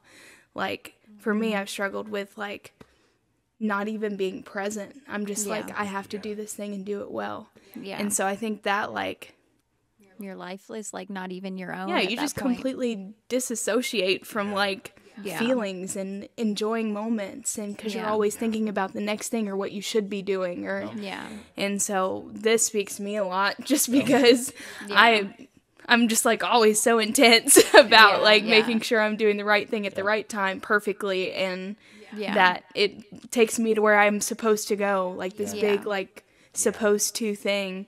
Yeah. And I've just always been that way. That is a thing. Right. Yeah, exactly. Well, and what's so cool is like we've known you guys long enough now, like we've seen both sides of that. And me and Amanda talk all the time about like, not that there's like different versions of you guys or anything like that, but what I'm saying is like when you let those barriers down with people you're comfortable around, like that version of you is the version that everyone relates to more. Mm-hmm. And I think is the more impactful, like, you know what I mean? Like, and we all know people who can flip that switch. And there are times where you need to be like, if I'm going to preach a sermon, I need to put in the effort to make it good, right? But not at the extent of, or at the cost of like, I'm not relatable anymore. You know what I mean? And so, that pressure is it can be overwhelming when we put it on ourselves. But on the other side of that, when you're able to finally get to that place of like, you know, then everyone else can see the real thing you're trying to accomplish and whatever that looks like. Yeah. And it's literally what we talked about at the beginning of this whole project is when you make something that's truly authentic and truly from yourself, it's really raw, but it's also really powerful, you know? So no, that's really good. I also thought, I don't know why my mind went to this on the last song. But like, you know, like when you're in, especially like early 20s, and you say like, well, I'll become a Christian, or I'll really dedicate my life when I'm older, when all the fun stuff is over. And that's also what it's like, but when that time comes, like, you've just wasted, you know, your years drinking, or you've just wasted your years on things that you're going to regret, or you've just wasted, you know, I don't know why my mind went there, though, of like so many of us that were like, no, I'll really do this Christian thing later, you know, and... Well, you just put it off until eventually, like, I don't know, like you said, you'll never... There's always going to be a day where you finally just have to say, okay, today's the day. Yeah. I'm just going to start doing it today. Yeah. Okay, next. Everyone good? I think, is this the last one? Okay, all right, time out. Maybe this one's my favorite. I think this was... No, yeah. Oh, no, this is the title track for the album. Title track, yeah. Okay. Yeah, that's the one, I listened to it a million times over. Miles and miles on a treadmill, mind. I'm running but not going anywhere. I close the blinds on the frontier life. I dressed it up as freedom, but it's fear. Lost sight of who I am and why I'm here. So free me from this fortress, this prison that I've made, with my civilized salvation and my picket fence of faith. My eyes on the horizon, I cannot settle here. How could I die in safety? I was born a pioneer.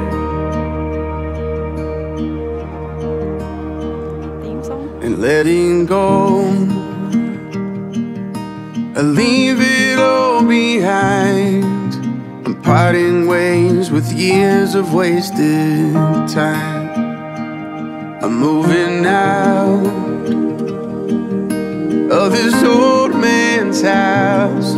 Somewhere in me there's the wonder of a child, and I wonder if I find him in the wild. So free me from this fortress, this prison that I've made, with my civilized salvation and my picket fence of faith. My eyes on the horizon, I cannot settle here. How could I die in safety? I was born a pioneer.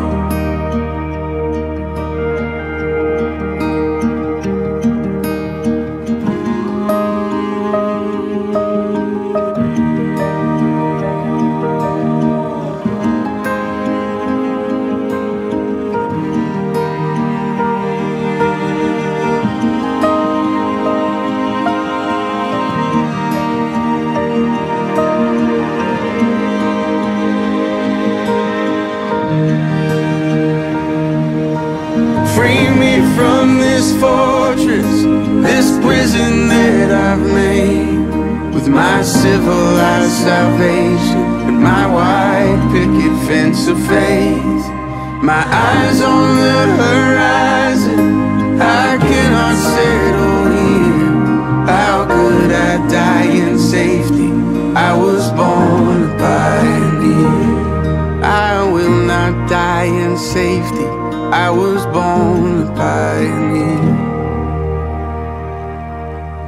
I feel like we were going to have to go line by line on that song. Yeah, no, literally.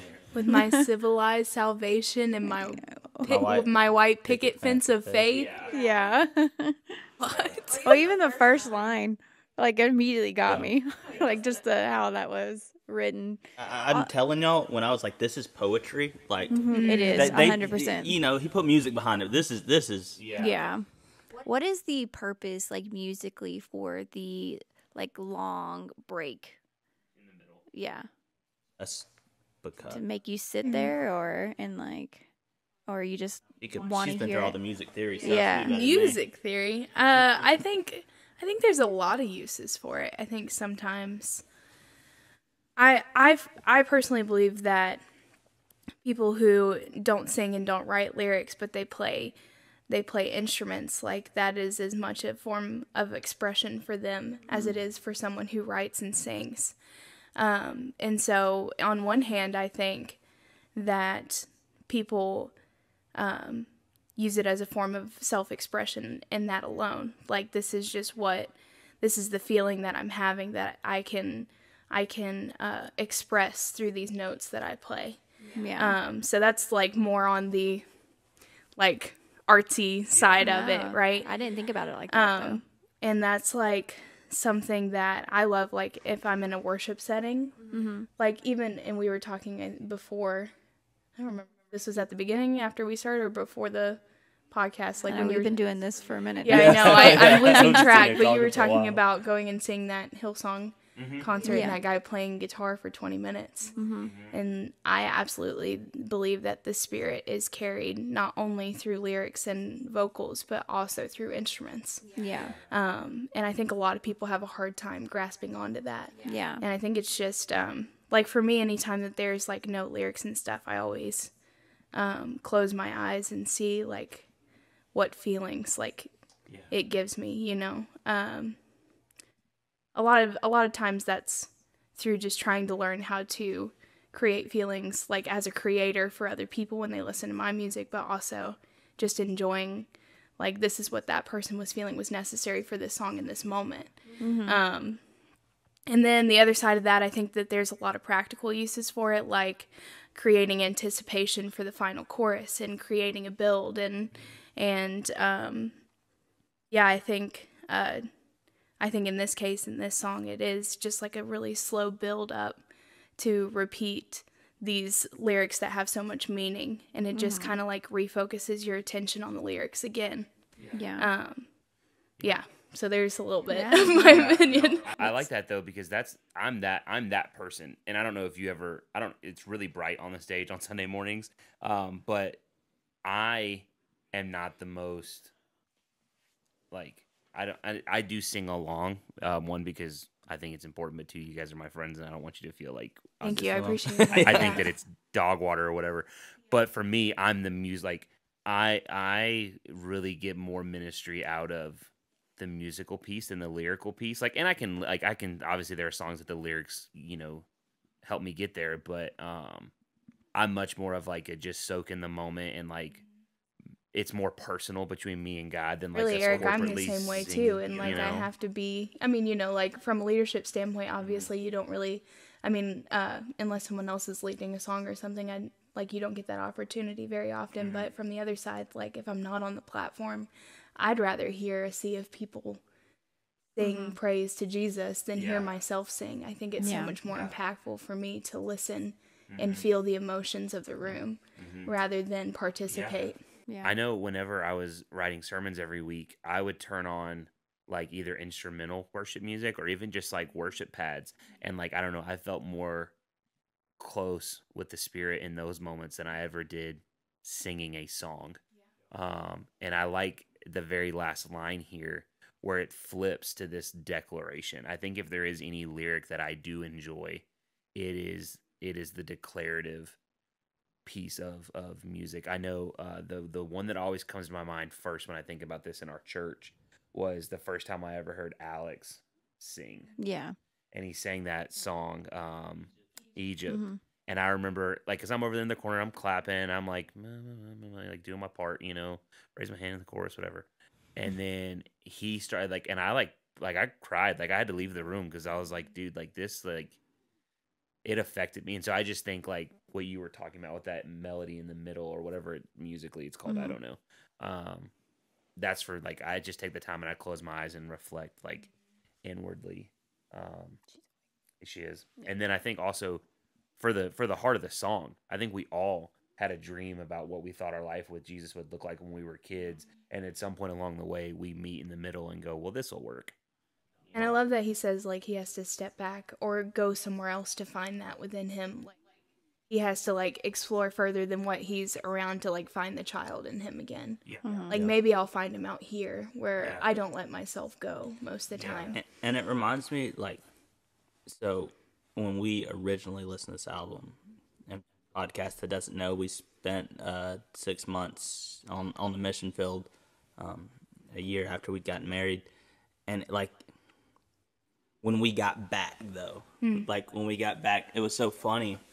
And me and Olivia both talked about this. We spent 6 months, like, day in, day out, sun up, sun down, like, doing ministry and, with people and these wild situations, all these different things. And then we came back and it was like planning center. And that was ministry, Yeah. and it was culture shock. It was a major culture. It felt like, it almost felt like deja vu because we're like, did we just? And are we? Is this what we're doing now? Like, I don't know. I was in an orphanage last week. Yeah. I was in an orphanage, like, I was with the gypsy community 2 weeks ago. I was, I was loving on kids who've been through some stuff that I couldn't imagine going through, right? Yeah. And it's like, and there's moments, and still now I have to take myself back. It's like, when did it become normal? Yeah. I think Pastor Tyler's been saying it, like, when did I get, I don't remember his actual verbiage, when I get comfortable with Jesus. Familiar, yeah. And I think that's where we all get, right? And we go, I really want to do this thing, but if this thing happens, I'll be okay. And it's like we even that way with our podcast. Like, we want to do it. If it pops off, cool. If it doesn't, cool. But like, newly saved Eric was like, we're going to do more than just a podcast. Like, we're going to minister to actual people in person or like go do something in the community. Where now it's like, well, if I get views, like, that's cool, because then I can keep my house and I don't have to sell my car or like whatever, and it becomes so like, what am I holding on to versus like truly. And I will say, if there's one thing I do love and honor about of our pastor, it's that like open-handed, I'll live wherever, I'll drive whatever, I'll wear whatever. Maybe not wear whatever. He's a little bougie with his clothes. But you know what I mean? Just that mentality of like, bro, he's had enough faith to live in multiple places, allow God to move his family, where I'm like, God, do whatever you want to do in my life, but my daughter's grandparents live here, so if we could do it in Nashville, that'd be really great. You know what I mean? Because I really don't want to tell my mom I'm moving away kind of thing, And so, yeah. Which, speaking of that, I think Joe's awake. Amanda's going to make her a bottle. I don't know if she'll come back up here or not, so we'll keep rolling. But if she does come back up and you hear Joe, that's too bad. She's my daughter, and she's cooler than most of y'all anyway. And I think Amanda's heard. I think we've all heard this next song. Mm-hmm. Yeah. But I think we should still do it because I think there's a reason why we've all heard it, and I think there's good in it. Oh, yeah. That's it. I just about can't listen to this song without crying. Sometimes marriages don't work. Sometimes babies die. Sometimes rehab turns to relapse, and you're left just asking why. And for all the prayers I've prayed, I still wonder if he's real. And if he is, how is he choosing who he does and doesn't heal? I've tried to run from Jesus, I've started holy wars. I've tried the patient waiting and the kicking down the doors.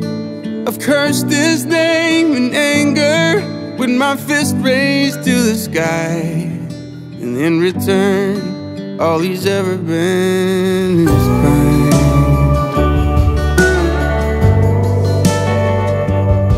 And I burned my share of bridges.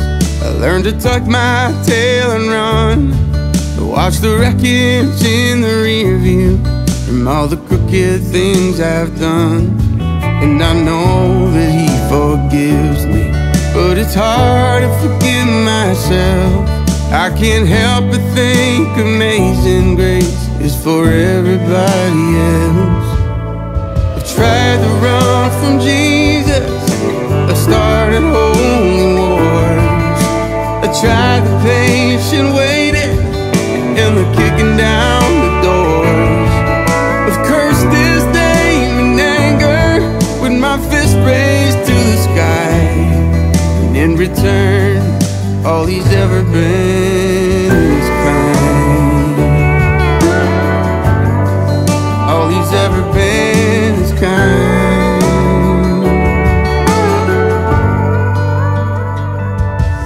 And I know I wasn't there, but when I look up at the cross, I see the darkest day in history, and I guess that's what kindness cost. I've tried to run from Jesus, I've started holy wars. I tried the patient waiting and the kicking down the doors. He knows I don't deserve it, but he's never changed his mind. All he's ever been is kind. All he's ever been is kind.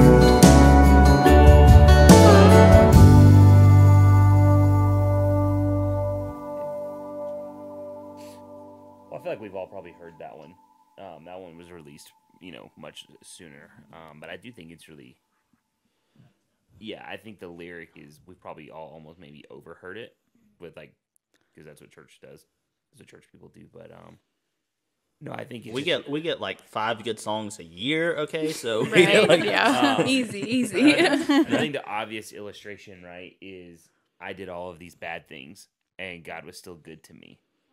I think the first time I listened to this song, it was just kind of like, oh, wow, he said that. And then I was like, oh, wow, he said that. And I was like, yeah, I felt that. And then you get all the way to the end of the chorus, and that hook line is just like where I just was like, it was almost like, I know this, but it was just hearing it after I've done all of these things, and feel like I've done all the right things, and I've tried, and then I've done all the wrong things, and I was still trying.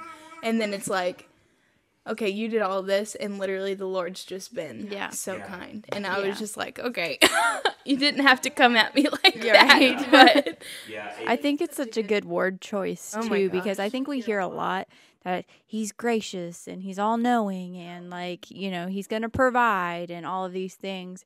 But I feel like kind is such a relatable word for I think this God. whole album, I think that's what's kind of sets it apart, is that it's just so palatable. Yeah. And so relatable. Yeah, and that's the thing is like that caught me is like, yeah, he is kind, and like that's a word that isn't a churchy word. That's not a word that I have to go look up the definition. It's simply just kind. Yeah, and I what jumped out to me, kind of what you were talking about, Olivia, with the first verse, and I think of all the things that has happened in my life that's made me mad at him. Not even just what I've done, but what I've been through. That's like, I didn't do anything. I remember when we were, not to tell the whole story, but I remember when we were youth pastors, we were 20 and 20, or you were 20, I was 21, and we had like 5 kids in our youth group, and 2 of them were brother and sister. And they were the oldest of 4. And so you had like 8th grade and 6th grade or something like that. And then they had a 1st or 2nd grader, and then they had a 2-year-old. And their 2-year-old died in a super tragic accident in a church that only had like 100 people. And I remember like everything, because I'm 19, or I'm 21, she's 20. I'm super arrogant in my preaching about like, this is how good God is, literally having been through nothing in my life, you know? And I'm like, if you're struggling, it's because you don't have faith, and like all these different things. And then I remember like we went to his funeral, and if you've ever been to a funeral of a kid, like it's a totally different event. And I remember leaving and thinking like, God, you suck. Like, you suck, bro. Like that, where were you? You know, because it was an accident. It wasn't, you know, and so, I don't know, when I hear that, I think about my attitude after his funeral, my attitude after her parents' funeral. And, like, I don't know, it's not just I was bad and God was kind to me, but also, like, bad things happened and you were still good. Does that make sense? You know? Mm-hmm. It reminds me of God's goodness even. And I think I even mentioned it in the 2nd episode of, like, yes, I lost my parents, and that's probably more tragic than a lot of people will have to go through. But I've never lost a child. I've never had a miscarriage. And like, I can't, when people tell me stories like that, like, I'm just like, I've been through nothing in comparison to what you've been through. And, you know, like, it's just crazy. But yeah, God is good. Mm-hmm. And the one line that's I can't help but think that amazing grace is for everybody else. Yeah. Bro, if that don't speak for every person that's ever worked in a church, been in some type of nonprofit or ministry, if you ain't feel that one, you don't feel. Yeah. Like, you know what I mean? Yeah. Do you want to put Miss Rachel back on over there for? We have like 2 left. Yeah. You can use my phone. Okay. All right.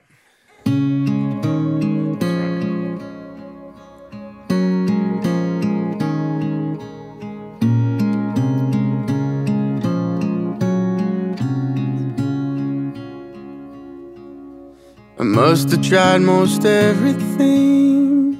It ended all the same. For good and bad I realize only Jesus for my pain. Designer jeans and pretty things, in the end they fade. It took the dust to realize only Jesus for my pain. Only Jesus knows the questions, the things I'm scared to say. Only Jesus holds the answers to the troubles I can't face. And every single road I take leads right back to this place. Only Jesus for my pain. And every time I try to run, His kindness called my name. You'd think that I'd have learned by now, only Jesus for my pain. Only Jesus knows the questions, the things I'm scared to say. Only Jesus holds the answers to the troubles I can't face. And every single road I take leads right back to this place. Only Jesus for my pain.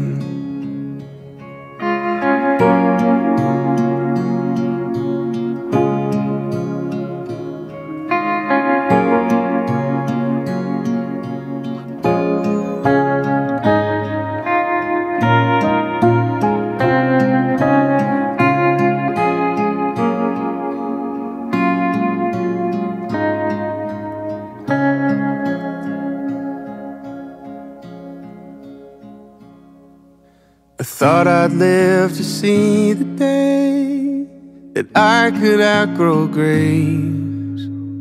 But since I'm on my knees again, seems this is where we meet again. Only Jesus for my pain, and I wouldn't change a thing.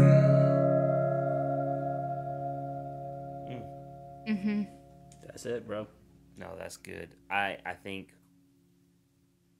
someone else go. I mean, it's just it is the simplicity of the gospel. Yeah. It just shows me how much like other stuff I go to. Yeah. You know, and like we don't, and like I'm not a drug user, I'm not a drinker, I'm not like, those are the things the church always goes to, right? But I'm a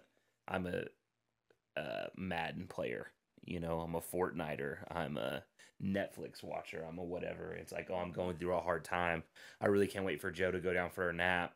Not so I can go pray, but so that I can go play and be uninterrupted, or I can go mow and just stare at the yard, like whatever my thing is, you know. It just reminds me of like, and the line at the end about like outgrowing grace, you know, like I'd live to see the day that I would outgrow grace. yeah. I don't know, it's just very humbling of like, do I really only go to Jesus for those things? So, and if she's getting too rowdy, I can put her over there. I think we only have one left. I don't think she's catching it. Yeah, I don't see her in any of these, but she's also cooler than anyone listening. Yeah. So I'm fine I mean, with it's just an She's honor just to throwing have her here. She's throwing honestly. up peace signs to the camera. Let Yeah, her she do her is. thing. And Dad's like her word of the day. Yeah, I I'm love freaking it, loving yeah. It's so great. Stroking your ego Dude, right now. I love it, man. What's up, Joe? You're so cool. You're so pretty. Okay. All right, everyone good? I think this is the last one.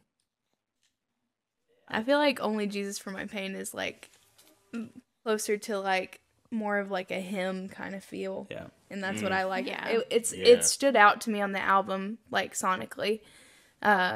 Just for like that kind of thing. It just was very repetitive, but in like you're sitting in a pew in an old church kind of way, you know? Yeah. And it's just like, well, it's like one of those songs that's just like, it's just a good reminder. And that's like what a lot of hymns are, is just like a reminder of who Jesus is, and just like, this is what we should do, guys. Come on. Yeah. Like, But how many artists, again, especially for you guys' perspective, how many artists are always trying to find the next cool thing to like talk about, or like a new lyric that sounds good or like brings new perspective? And it's like, bro, I think a lot of people listening don't need new perspective. They need to be reminded of the stuff that they're not doing that is beneficial, you know? Remember where you started. yeah. Just remember, remember what you fell in love with. Like, I think a lot of times, whether we're talking about Jesus, whether we're talking about your marriage, or, whatever it is, it's like, well, take some time to remember, like, why'd you start? Yeah. I can't see Jesus in my life right now. And Tyler says a lot, and I love it, and I feel it 100%. You can't tell me he's not real. I've seen too much. I've walked through too much. He's been too good. So it's like, oh, well, this thing happened. I don't see Jesus right now. Screw you. Like, I can't see you right now. And it's like, bro, did you forget who I am? Yeah. Like, Yeah. Well, I think we forget, like, based off of that song, like, the topic of it, we forget all the time what Jesus has really done, like, to get us through things. Because, like, I can turn on my Xbox and immediately my stress goes away. Where sometimes spending time with Jesus, if we're honest, it doesn't immediately go away. Like, I pray and then I say amen and I'm still stressed. And so, yeah, like you said, just reminding, like, it's easy to forget, like, just how good he's been and the things that he's brought us through, So, all right, let's do it.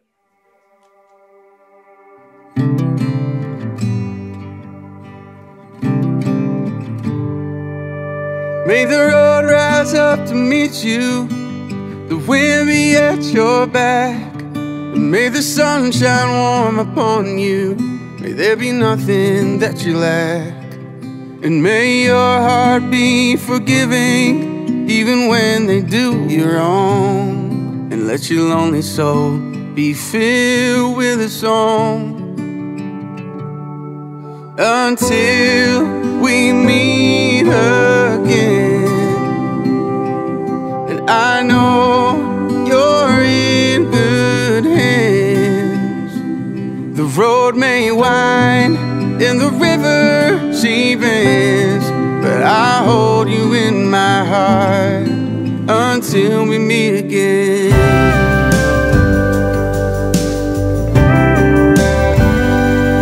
In this land of milk and honey, don't forget the hungry child. Hey man, it's only money. Love's the one thing you can't buy. May the rain fall soft upon your fields, bless the fruit of the vine. In heaven gather all your tears and turn them into wine until we meet again. I know you're in good hands. The road may wind and the river she bends, but I hold you in my heart until we meet again. Until we meet again.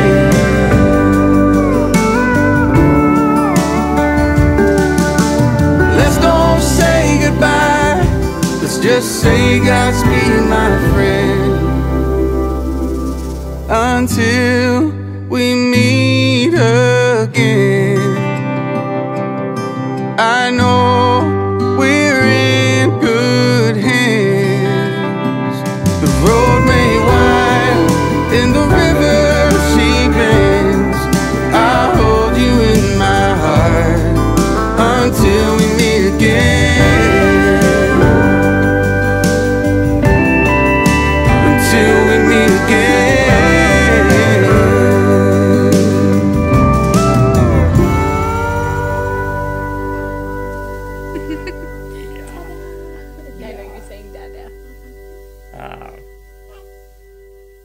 I like that one. It's not as heavy to me personally. Mm-hmm. It doesn't hit me as like spiritually heavy. I think there's a lot of angles you could probably interpret that from. For me, we talked earlier about like the one felt like it was to his wife. I think the biggest vibe I get from that, I almost feel like he's talking to the community that this album was for. Yeah, like to the listeners. It's almost like it's reminiscent, and forgive me, I don't know anything about this, but it makes me think of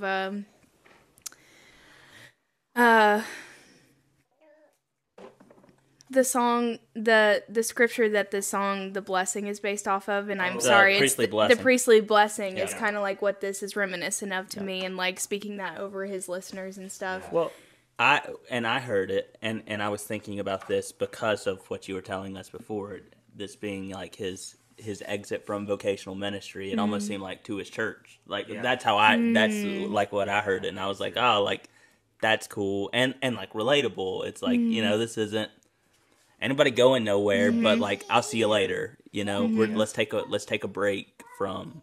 Yeah. What vibe? I know I didn't get any of that. Yeah. What vibe did you get? I mean, from I guess just because of my personal history, it's you lost somebody, and literally the only hope you have is that they're somewhere else in better hands than they were here, and we get to see them again. Yeah, no, and I think that's why I love doing this, like as a group, because everyone has a different take. way of seeing it, and I think, like you said, to someone who's lost someone hears that and hears something different than we do. You know? Yeah. No, I think that song was great. I think that album was. That's amazing. It's a top to bottom album. Yeah, it's really good. It really ministers, I think, not just to my heart, but I think to the heart of the people we're trying to reach. Yeah, for sure. And so if you haven't, go listen to Pioneer, the album. I think it's really, really good. Cory, like Nick said, if you're watching this, at Nico.raps. I can't. Yeah, that's really all that I can think of. Any final thoughts on anything anyone wants to add? We're just thankful to be here. Thank you for asking us to do this. No, thank you guys for doing it. It's really easy for us to talk about something we're both very passionate about. Yeah. So. It's also easy just for us to hang out with you guys. Yeah. There's that part too. I think that's part of it too, is like cameras and mics or no cameras and mics, we probably would have done this anyway. Yeah. So that's been really cool. Joe's excited to be here. Bro, she's just excited to be awake now. Yeah. She's like, fresh wind. Would you like to say something? Oh. Okay. No, those are expensive. But no, thank you guys again. And we'll have links in the description for not only obviously how to get a hold of us, but also how to follow and subscribe, not just to us, but to you guys as well, because they make amazing music, amazing content. We have to plug the merch that we're wearing. And then the merch, yes. Yeah, so I'm wearing one too. Nick's not because he's lame. Sorry, I suck. So Olivia's rocking our Therapy is a Biblical sweater. That's been a hot one. I've got our Resting Doesn't Equal Quitting hoodie, and then Amanda's rocking just our basic Broom Tree logo. But no, we're excited. And then we've actually been asked this already by a couple of people. So really, honestly, if we're just very practical, it goes to support the podcast, right? So we can continue to get content out there. At the end of the day, mics cost money, things like that, cables, tripods, lights, like you name it. And so, yeah, just check it out if you like it. If not, whatever, that's cool too. And don't buy it. But yeah, no, all the links for everything you need will be in the description. And again, guys, thank y'all so much. And that's all I got. All right. Peace. Peace. Peace.